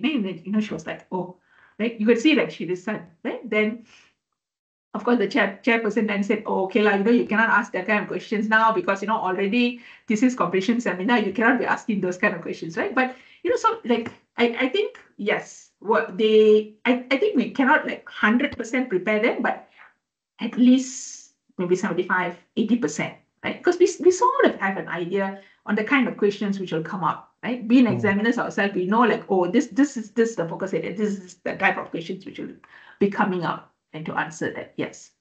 So on this point, Dr. Soti, you said normally we also go through a lot of rehearsal, trying to spot certain question that is going to come out. Then we prepare the student. Okay, my question now coming in is, knowing very well China student and come to oral, come to argument or so-called to answer to the question, they might not be able to do it freely. Yes? Do you allow them to read from their so-called prepared notes? Since we are preparing them, the possible question, it really come out, a question, the answer will be there. Do you allow them to read from the notes? I actually, you see, that's the beauty of an online presentation, right? So like for this particular student, I actually told her, I said, okay, you go, you have that as a Word document, you have it there. So you know that, if this question is coming out, and so if you need to read from that, read from there. Okay. But then, you just have to, sometimes examiners can pick up, right? But you don't want to make it too obvious. But you see, and the good thing about this is when you have that many practice sessions, right? The students and that's what I'm saying, the Chinese students, their memory is very good.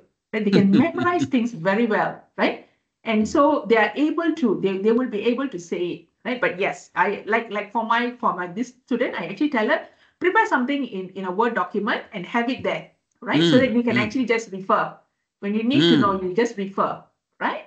And I said, okay, but make sure, like, like your eyes and all, how, it's to that extent that, that you would go and do the coaching. I mean, this is the reality of the matter, right? So, yes. That's a very good point. That's a very good point. That we should allow, we're knowing very well, they can't really argue or so-called answer to your question. Sometimes to understand the question also already an issue. And more so now they have the answer, then we don't allow them to read from there. Then what would happen? They'll get panic. Then the subsequent question going to come in, sure, haywire already. Yeah. And just prepping them, Dr. A. Just prepping them as much. I mean, that as supervisors, I think that's what we can actually do. Yes.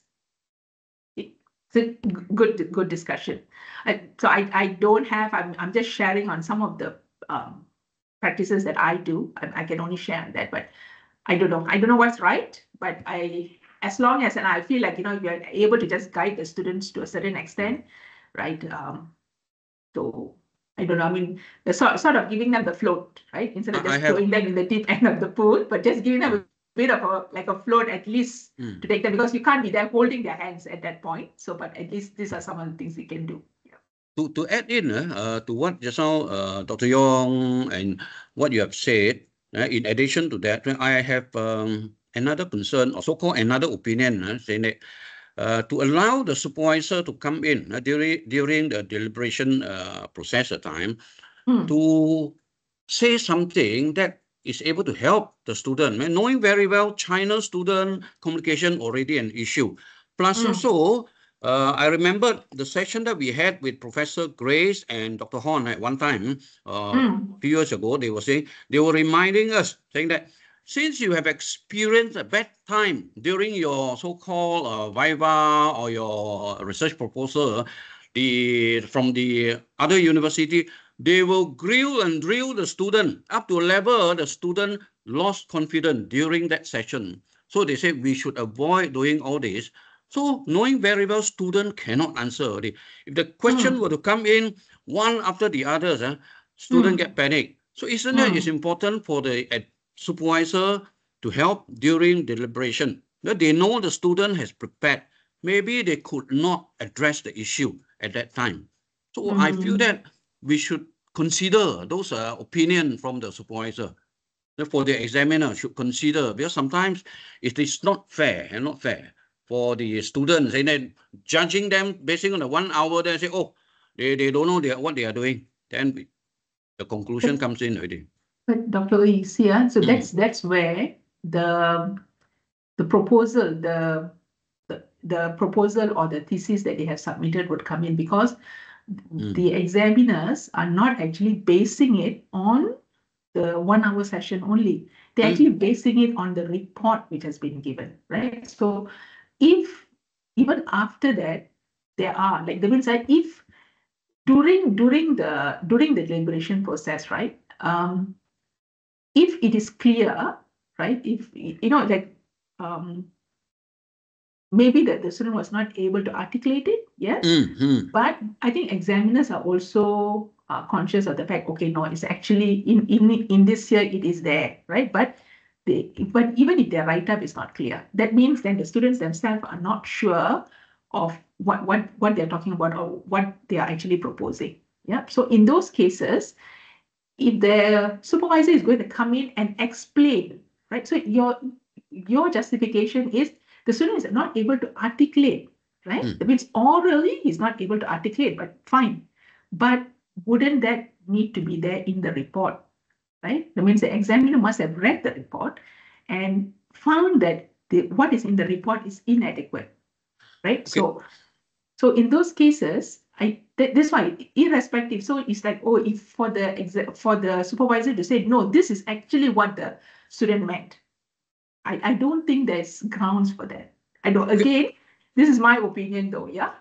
Okay, on this point, so I bring up another issue, saying that in our policy, for your of you, oral presentation and report evaluation carry the same weightage, 50-50. So we are saying if the report is well done, but during Viva, during the oral presentation, student was not able to articulate or to answer correctly, then the examiner will base on the Q&A saying that you can't even answer my question, therefore the mark down. Then from there, if the danger will be there because of the 50% weightage there. So that's a disadvantage.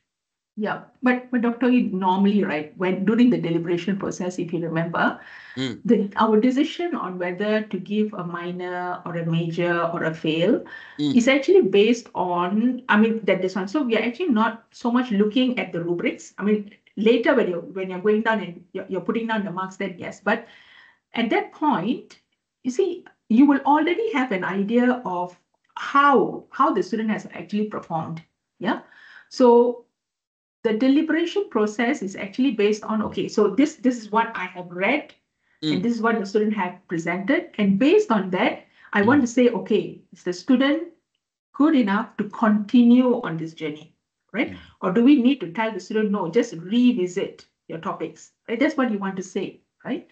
And I don't think we're going to come to an agreement on what is best, right? But I feel like based on good practices, right? The PhD journey is a student's journey, right?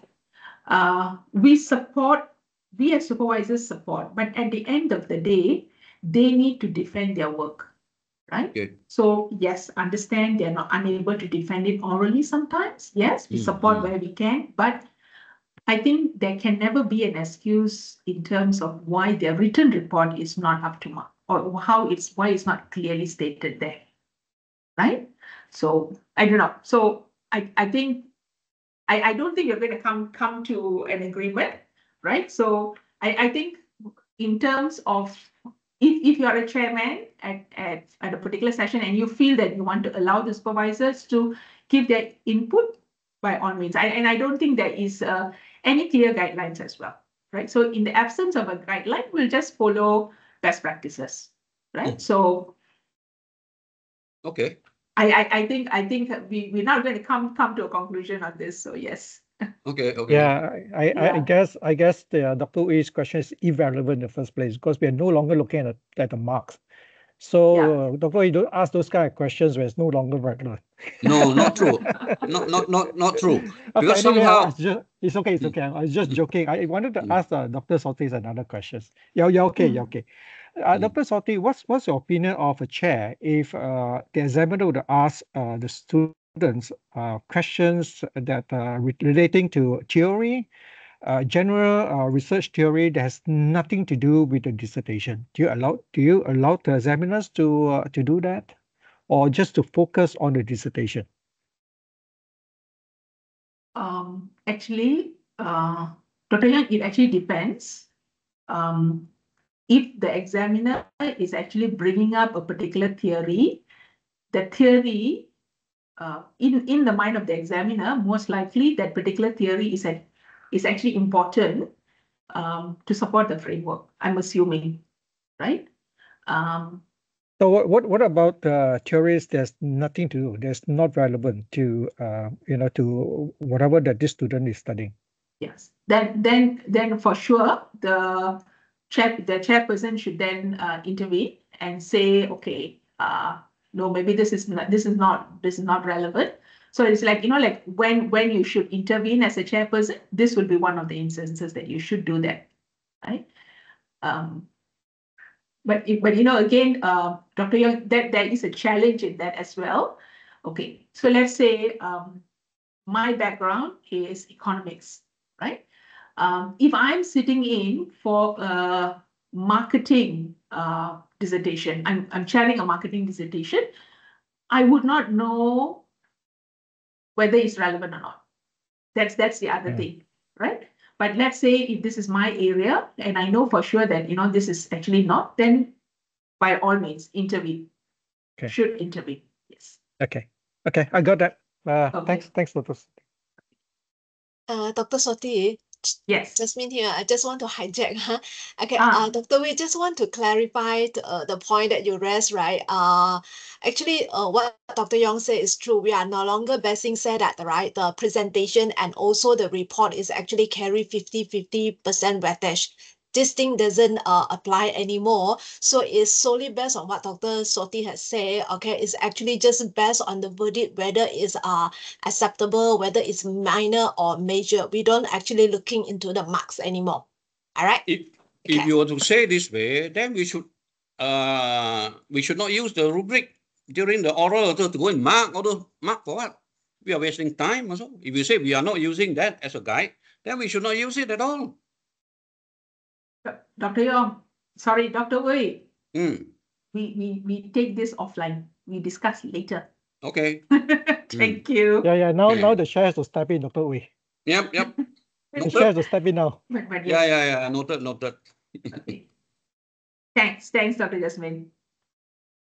Okay, so after the Viva or proposal defense, review the report. Okay, so when you are reviewing the report, you are not reviewing the academic content. You're not reviewing the assessment content as a chairperson, right? However, I have actually put an asterisk. Okay. But if you are the subject expert, so like I said, if this is a topic on economics and I'm looking at this and I find that an important component has been, is missing, it means it was actually brought up, right? So you as a chairperson had brought up or the examiner has brought up and this is actually missing and you think that it should be included, reach out to the examiners to request whether you can put that in, right? But standard rule is if you do not review the academic content, meaning you don't look and say, oh, you have said this, or this is right, this is wrong. No, you should not. Academic assessment of it should not be done, right? We review based on whether there is sufficient information on the corrections required, right? Sometimes I've noticed that, this is like one-liner, right? One-liner or one or two lines, right? Even when I'm reading it, I'm thinking like, okay, I mean, it's not very clear, right? Thank God supervisor was there, maybe supervisor would have taken notes for that. But, you would want to give a more detailed, you want to ensure the report given is a bit more detailed, right? So that the student, when the student is actually making corrections, the student can actually say, oh, okay, right, this is how I'm going to do this, or these are the changes that you mentioned, yeah? Even better, if you can actually give page number, right? You can just say your proposal, this page, right? This is what. So indicate that so that the student can actually find it easy to say, oh, okay, this is what they're meaning, right? This is what I need to make changes for, right? Make sure examiner's report is not influenced by personal biases, right? Because sometimes we might have a certain understanding, right? That this is how it should be, right? Let's say, for example, the research objective the action verb that I need to use for my research objective has to be the same, right?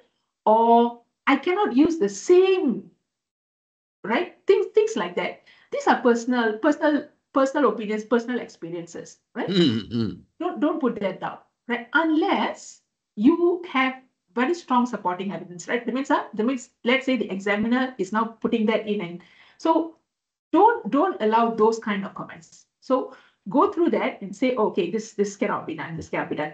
Get back, right, to either PGRC or get back to the examiners and say, okay, so this kind of information should be removed. This should not be included. Yeah. Very, very, very key that examiner's report should not touch on the candidate's caliber, right? Things like the student is so poor, right? Academically weak. Student, right, is, right, student's language is so bad, right? Always remember that this is not about the person. This is about the content, what the person has done. So if you want to say that, okay, the language is so bad, so please do not say that, okay, the student's language is so bad. No, right? Recommend for the report to be proofread next time before submission. Things like that. You're saying the same thing, but say it like that, right? Never touch on the supervisory committee, right? Don't mention about the supervisory committee, because at this point, the supervisory committee has guided. We have come to this point. So no comments about the supervisor or the supervisory committee should go into the report as well. Even things like, let's say, for example, Trinity, right? So let's say, for example, you feel like that this idea has been plagiarized from somewhere, right? This is not the platform to include that information in. If you feel it has been plagiarized, then you would want to actually bring this up as a separate conversation with PGRC and say, okay, no, I found this, because then it's about an academic dishonesty case already, right? But the examiner's report should always be based on an assessment that we are doing of the report that has been presented to us. So I think that's important for us to remember. So this is the final one. As a chairman, that the chairman would need to do. So end of session 1. So I said, let's pause here. So for some reason, I thought I'm going to finish the session, like, both session 1 and 2 within like 2 hours, but yeah, okay. No, but it has been a very, very good discussion. I mean, really appreciate the engagement that we are having, right? It's been a very fruitful discussion. We're learning from all of us are learning from each other. So I'm just going to pause here. I'm going to stop sharing for a while.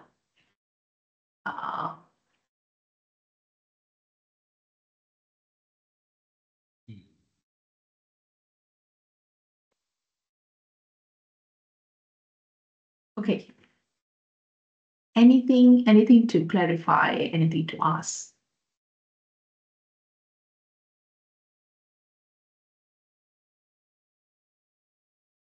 Maybe I want to add, we should set different expectation or so-called benchmark for both proposal defense and Viva. The Viva is the final. Proposal defense here, our objective here more towards helping the student to improve on their preparation. Not only the student plus also the supervisor. I told my student, I say, whatever feedback given by the examiner, take it constructively. You learn. Not only you learn, I also learn from their opinion. So I go and search, I go and check. So this will be a different so-called level, isn't it? For Viva and proposal defense, we should set a different type of so-called benchmark. Then from there, expectation will be different. If we put it together, then we are setting the same standard for the final Viva and the proposal defense. That can be a danger. I think this would actually be discussions that we would need to have with PGRC. So I think I think and that's how we will always improve, right? I mean, we look at the documentation, we look at the processes and of how it's being done and how it's been improved. And I think a lot of these things Jasmine is already doing, right? She's definitely looking into that. Yeah. Okay. So, okay. So okay. Let me continue. Let me look at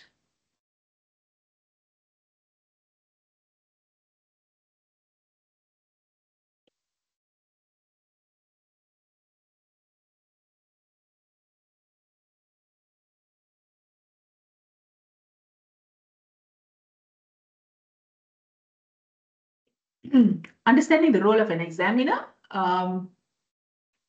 So pre-Viva or pre-proposal defense, we have to read the thesis or the proposal line by line, right? It's not so like as a chairman, we were actually just skimming through or just scanning, right? But as an examiner, it's line by line, yeah? And then if you feel everything is okay, good to go, you prepare the report, right? So, and I feel like irrespective of whether it's for your Viva or your proposal defense, preparing the report is actually key, right? Write it down. Later, if you need to update, go ahead and update it, right? Because it's a soft copy anyway, right? But I think preparing the report ahead of time is important, right? And having a list of questions that has come up based on this is also equally important. Yeah? And let's say after you have read it and you realize that, hey, something is wrong, something is not, one, it's not up to mark, right? Or you feel like, oh, okay, this looks like, it has been the idea. I remember seeing this idea somewhere, it's been plagiarized, right? Then at that point itself, don't wait. Okay, especially if you're seeing that, this is actually of not a good quality. It's not ready to go for proposal defense or Viva, right? Stop, speak to the other examiner, right? Ask, I've gone through, I feel this is not ready. What is your opinion, right? Or if you don't know who is the other examiner, then reach out, go to PJRC or go to the school and say, all right, look, I have got this concern, right? I have got this concern. The student is not ready. If the student is going to go, most likely the student is going to fail. So can we at this point maybe consider, right? Maybe have a chat with the supervisors to say, okay, maybe needs to relook at a couple of things, right? Because I think if we go through that process, at least we will not be wasting our time, right? We would most likely be able to say, okay, this needs to more work, go back, do the work, and then come back, right? So I think at this point, what most of us do is when we get it, we say, okay, never mind, we'll take it, although we know this is not up to mark, and then we go. And then during that session, and that's where the grilling session comes in, right? For the student, the grilling session comes in because the more question you will ask, right? And then, the student is put in a very difficult position. This actually happens when the proposal defense or thesis is not up to mark, right? So we want to avoid something like that. Yeah. So this is pre. Yeah. Now, preparing for the Q&A. Okay. I just thought that I will just share some of the experience that I have in terms of if you are an examiner and you want to prepare for the Q&A or you want to prepare for the report, right? So I read the whole thing first, and I will actually make notes. I'll make my notes and I will say, okay, these are the points. Okay, these are the things that I need to put down. I'll put it down first, right? I will actually look at the problem statement, right? I will look at the problem statement to ask if the problem statement is actually valid, right? Whether that's actually a problem. And then based on that, I will then look at my research. I will look at the research objectives, okay? So let's say, for example, the student has got, okay, so before that, yeah, research objectives. Normally, for a PhD, you should have about ideal 3, maximum 4 research objectives. Because if it's going to be too many, it's going to be more than 4, the thesis itself is actually going to be very, very big because you need to remember that if you have 4 objectives, the expectation is the literature review need to cover the 4 objectives. Your methodology needs to talk about it. Your framework needs to talk about it. Your analysis need to cover that 4 objectives or 5 objectives. So just be mindful that as an examiner, it should be good to have about 3 to 4 objectives is what you want to have, right? Each of the objectives ideally should have 1 question, but if you don't have 1 question, you want to have more than 1 question, also can. So let's say 1 objective, you have got 2 questions, right? Maximum we go for 2 questions. We don't go more than that, right? So look at this point. So try to understand when you're looking at the objective as an examiner, what I do is I look at the first research objective. I say, why are we doing this? I'll go back to the problem statement and I'll say, is there a link, right? I will look at the second objective, right? So I'll say why. Okay, so maybe I'll give an example of my student, right? My student is actually doing on internet connectivity, right? And so this student actually wants to look at internet connectivity in Western China, right? So I say, why? Why Western China? What's the problem, right? So she said, oh no, this, right? So then she gave me like all the income level there, they're actually very, very low. The use of internet is she gave me all of those things. Then she said, oh, then I want to look at the moderating effect of policy. I say, why? Why policy? Right. So as supervisors, those are the questions that we would be asking. So as an examiner, you will need to ask, okay, second objective, this one, why? What's the reason? So you want to go back to say, okay, is there a justification given, right? Third objective, I want to look at a mediating role. Why mediating, right? Mediating with what? Okay, where?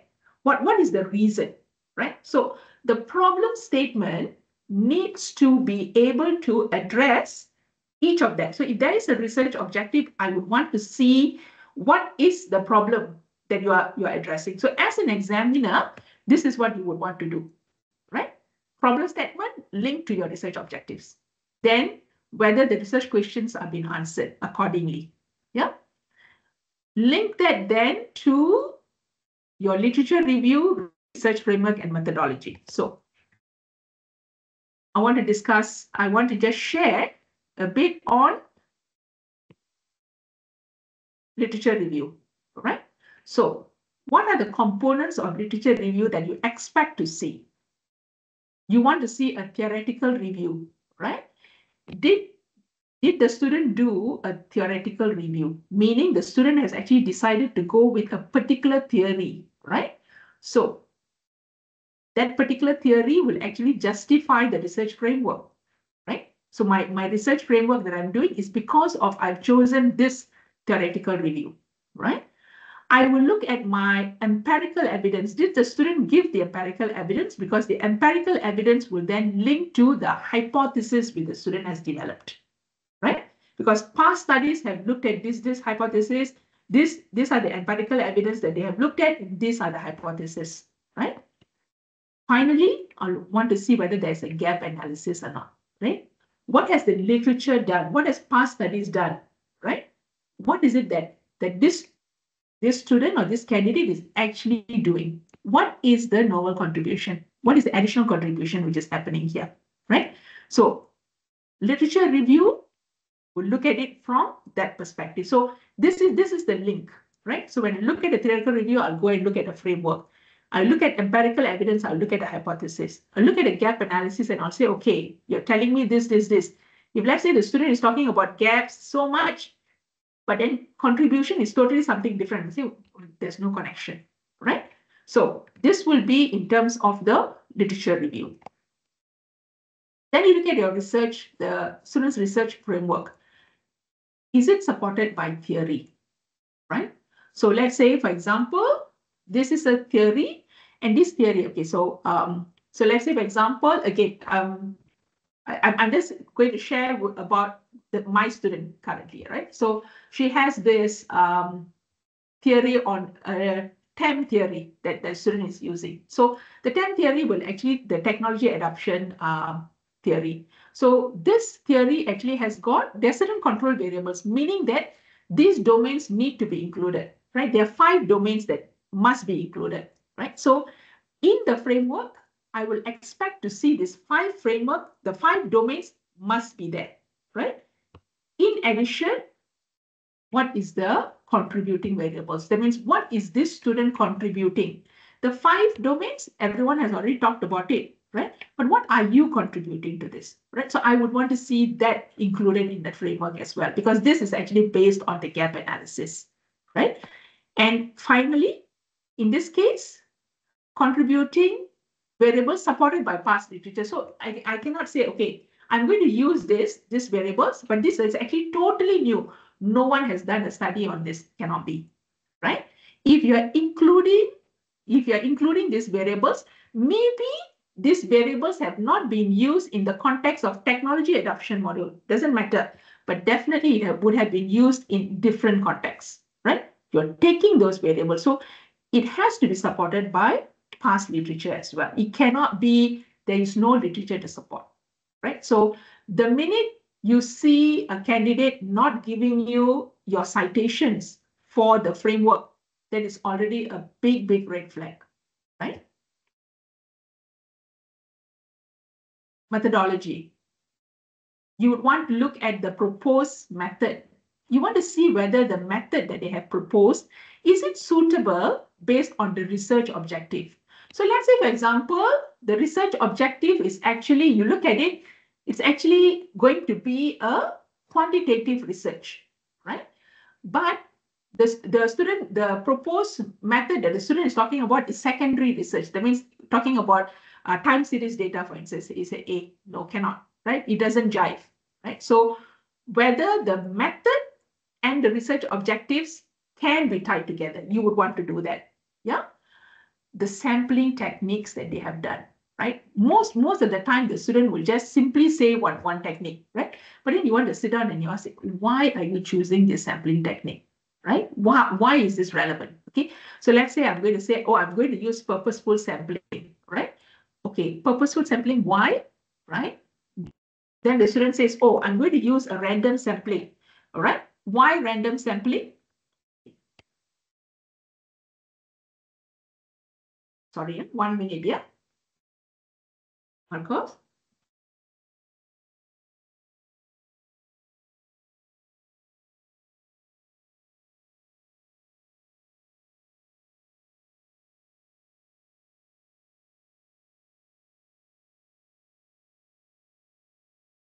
I am conducting a training, the PhD, yeah, I'm conducting a training. I told Prof. Hon, please tell her, yes, thanks. Until 6, but I'm hoping I can finish sooner, then I'll join, okay. Sorry, there's another meeting going on, so I've been called for that, okay. The sample represents the population. So these are some of the things that you would want to pick up. As an examiner, you want to see whether these are being addressed or not. Okay, how will the data be collected, right? So let's say, for example, if they're saying that, sometimes they will say, oh, it's a focus group and I'm going to now discuss, I'm actually going to collect data. I'm going to actually have a focus group with a group of CEOs, for instance. Then you pause and then you ask them, how are you going to collect this data from the CEOs? Do you know the CEOs personally, right? How do you plan to do this? Because I think it's important when the students, especially when they're doing proposal defense, they're actually very gung-ho. They feel like, oh, I can do this, I can do that, right? But you just want to probe and to ask them, have you thought about it? So what are the challenges in collecting data, right? So these are some of the things that you would want to prepare for the Q&A, yeah? The analysis technique, the research objectives, and the data type. You want to make sure there is an alignment, right? So like I mentioned earlier, so let's say, for example, the student is actually telling, okay, you know what, I want to use SCM, right? To measure an objective of, let's say, the objective is looking at a time series behavior. I know time series behavior cannot be tested using SCM, right? It cannot be based on, so I cannot use secondary data for this, right? So these are things we know. So we would want to now ask and say, hey, no, it doesn't make sense, right? You want to ask whether there were ethics consideration put in. Okay, so for example, if you're saying that, oh, I'm going to carry out a research with a group of, let's say I'm doing a study on abused women, abused wives, or I'm doing a study on single mothers, right? So I'll say, okay, this one has got privacy consideration. Have you considered your ethics consideration? Have you put this through? Have you thought about it, right? So these are ethics consideration that you need to be mindful of, right? So the whole idea of the proposal defense is to probe and to get the students prepared for this. Yeah. So ethics consideration. When they have questionnaires, you want to ask whether the questionnaire, so the questionnaires that they are having has to be adapted, meaning the students cannot say, oh, I have actually come up with this questionnaire. This is the first time I have come up with the questionnaire. Okay, please, that cannot be done, right? Unless this is a primary qualitative data, right? And you're going to use this for a focus group, right? And you're going to do a pilot test for that, then yes, okay? But if not, the questionnaire needs to be adapted, right? But it can be adapted. So if you're adapting it in full, or you can actually adapt it, meaning that you can actually make minor changes if you want to, right? So you have to ask that question, the students this question as well. You have to ask them in terms of the scale, the Likert scale. If it's a questionnaire, right, you cannot have a Likert scale for one question. It cannot be 5 points. Another one is 7 points, right? You cannot have differing Likert scales. You have to use the same Likert scale, right? So these are some of the probing questions that you would want to ask. Yeah. So other consideration, in-text citation, the citation style, the reference list, right? These are some of the things that you would want to look into. Okay. Now I'm going a bit fast. Are there any questions?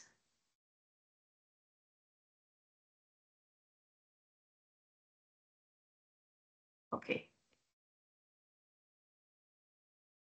If you are an examiner, things to avoid. Nitpicking.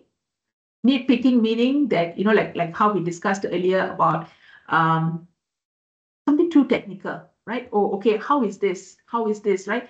About the grammar. Don't nitpick in those kind of things, right?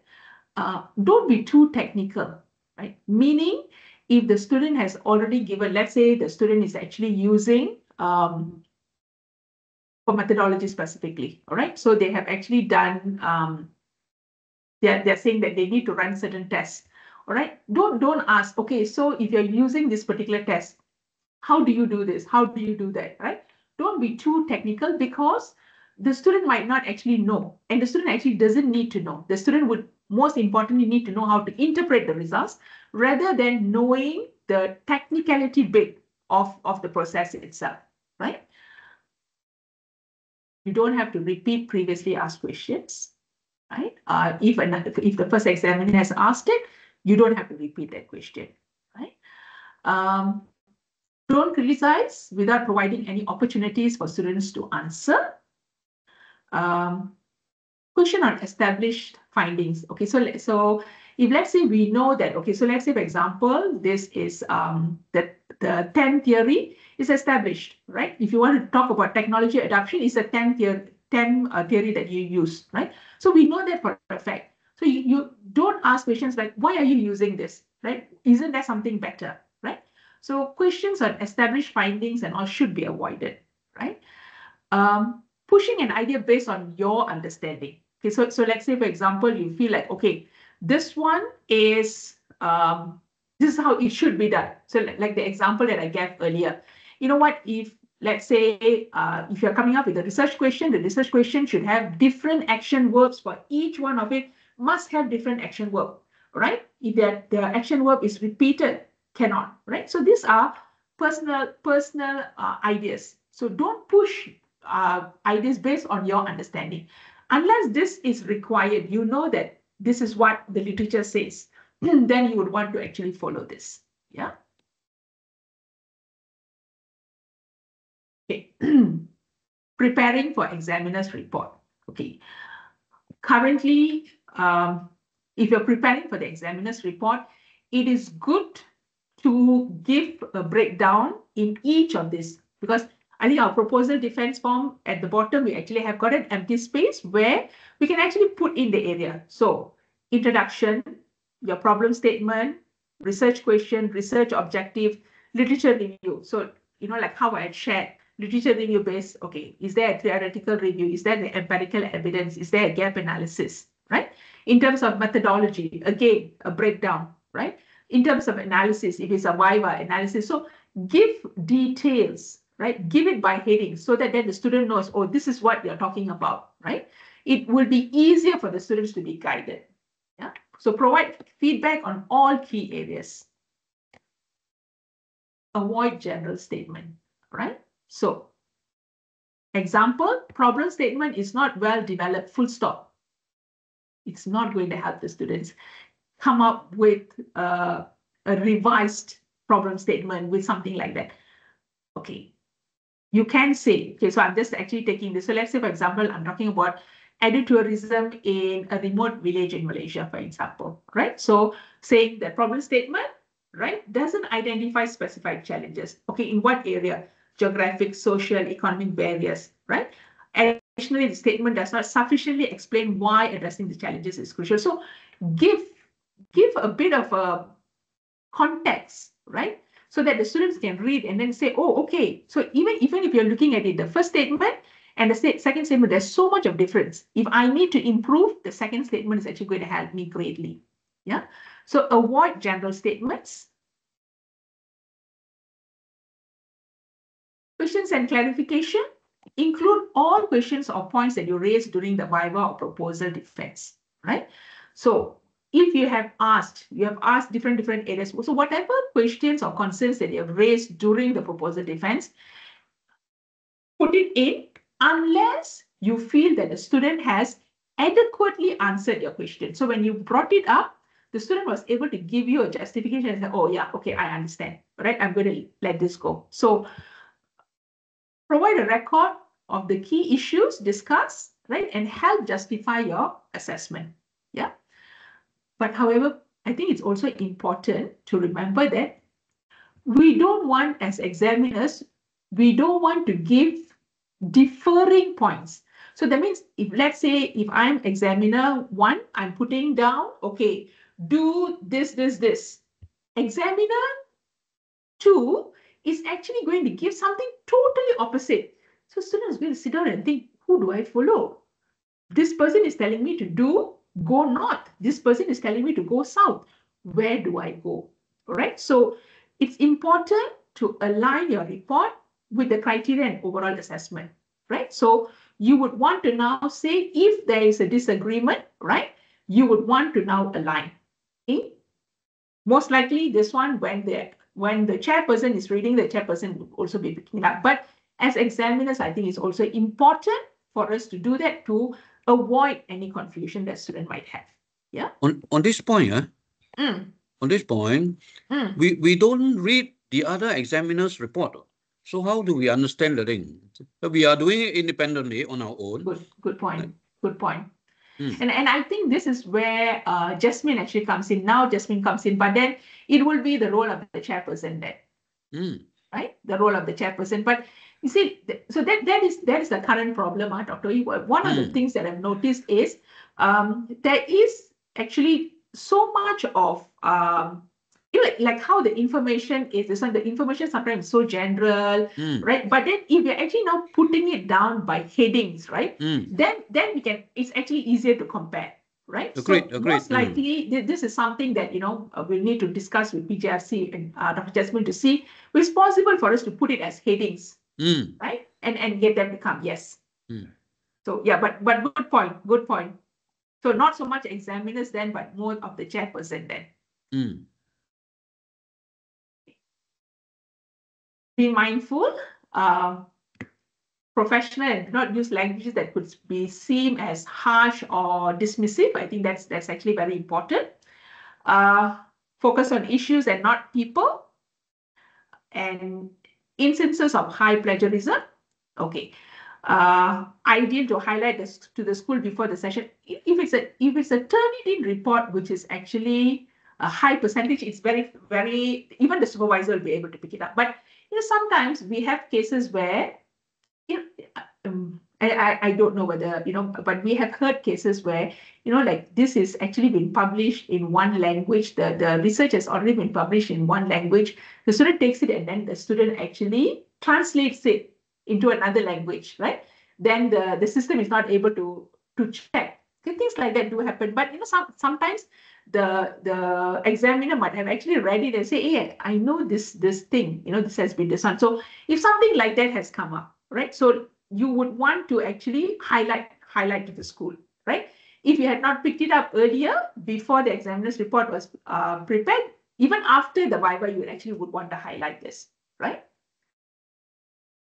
So in conclusion, I think recognize that the candidate has invested significant time and effort into developing their thesis or proposal. Okay, and I think throughout and I think all of us, or most of us, subscribe to this, right?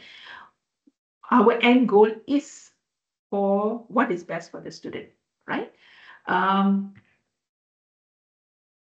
We want to recognize what the student has done, right? So sometimes it's very obvious when an examiner is actually not prepared, right? And it becomes very obvious because the examiner is actually asking questions based solely on what the student's oral presentation, right? And that should not be the case, right? We should respect. I feel like, as examiners, we have been given this opportunity, right, or this responsibility to assess a candidate's paper or a proposal or a report, right? So we would need to give that much of time, right? So acknowledging the significance of the examiner's role, if it's a Viva, we can actually be given up to 2 months to prepare for this. Right. So what it tells us is, right, that the institution recognizes that piece of work has so much of effort has gone into it. So it actually needs that much of time for us to read and prepare for it. Right. So using that 2 months or 3 months to actually prepare for it is actually very important. So doing justice to the student, I think is actually key. Right. I mean, if it was just put ourselves in the shoes, right? If I'm going for a proposal defense of this, I would want the examiner to take the time to actually read and not just come for the session and listen to what I'm going to present and give comments, right? So that's in conclusion. So one question. Sure. Go ahead. For the final Viva, if you serve as an internal examiner, are we going to be paid? Since you are paying an external examiner, why not the internal examiner? We pay external examiners. I don't think so. You mean external examiner, you don't pay them for the final Viva? I have been an external examiner. I have not received any payment. I have been receiving. No. Institutions don't pay. Institutions don't. Yeah, no. Then who pay? No. I'm sure the external examiner is paid.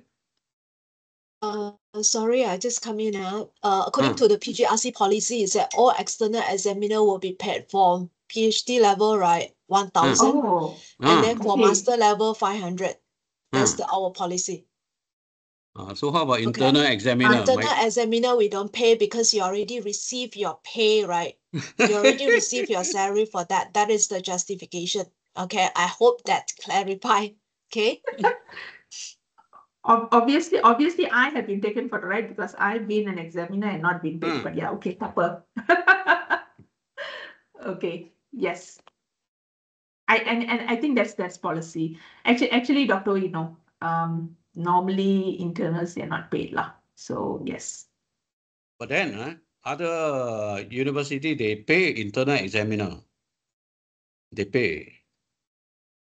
So our policy say no. That's why I purposely ask a question. If other people are paying the internal examiner, why not you all of you? Naughty boy lah, Dr. Wu, you. Obviously, you want to ask questions like that.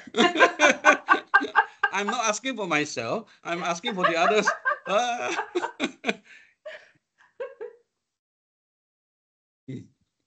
I think no lah. I think anyway. I think as per policy, no. So it's okay. So with that, I'm done with my presentation. Any questions?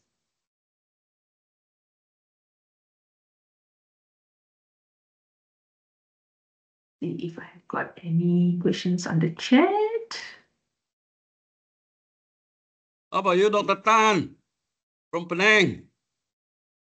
Dr. Oi, so far I think Prof.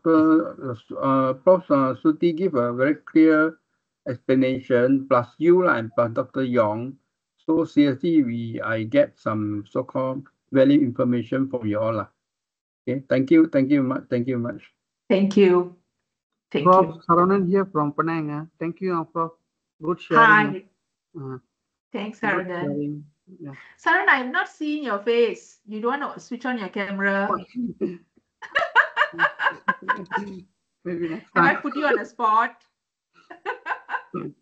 It's okay. If you don't want to, it's okay.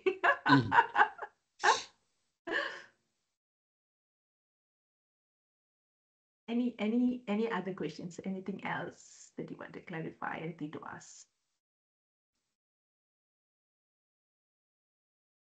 Okay. If there are no questions, thank you very much for attending. I will share the slides, my slides with Dr. Jasmine. I will share it with Ali for him to share for the participants. Yeah. Thank And you very please much. reach out. Thank you very much. Thank you. And Very have a good day. session. Very good session, this one. Thank you, Dr. Wei. Thank you so much.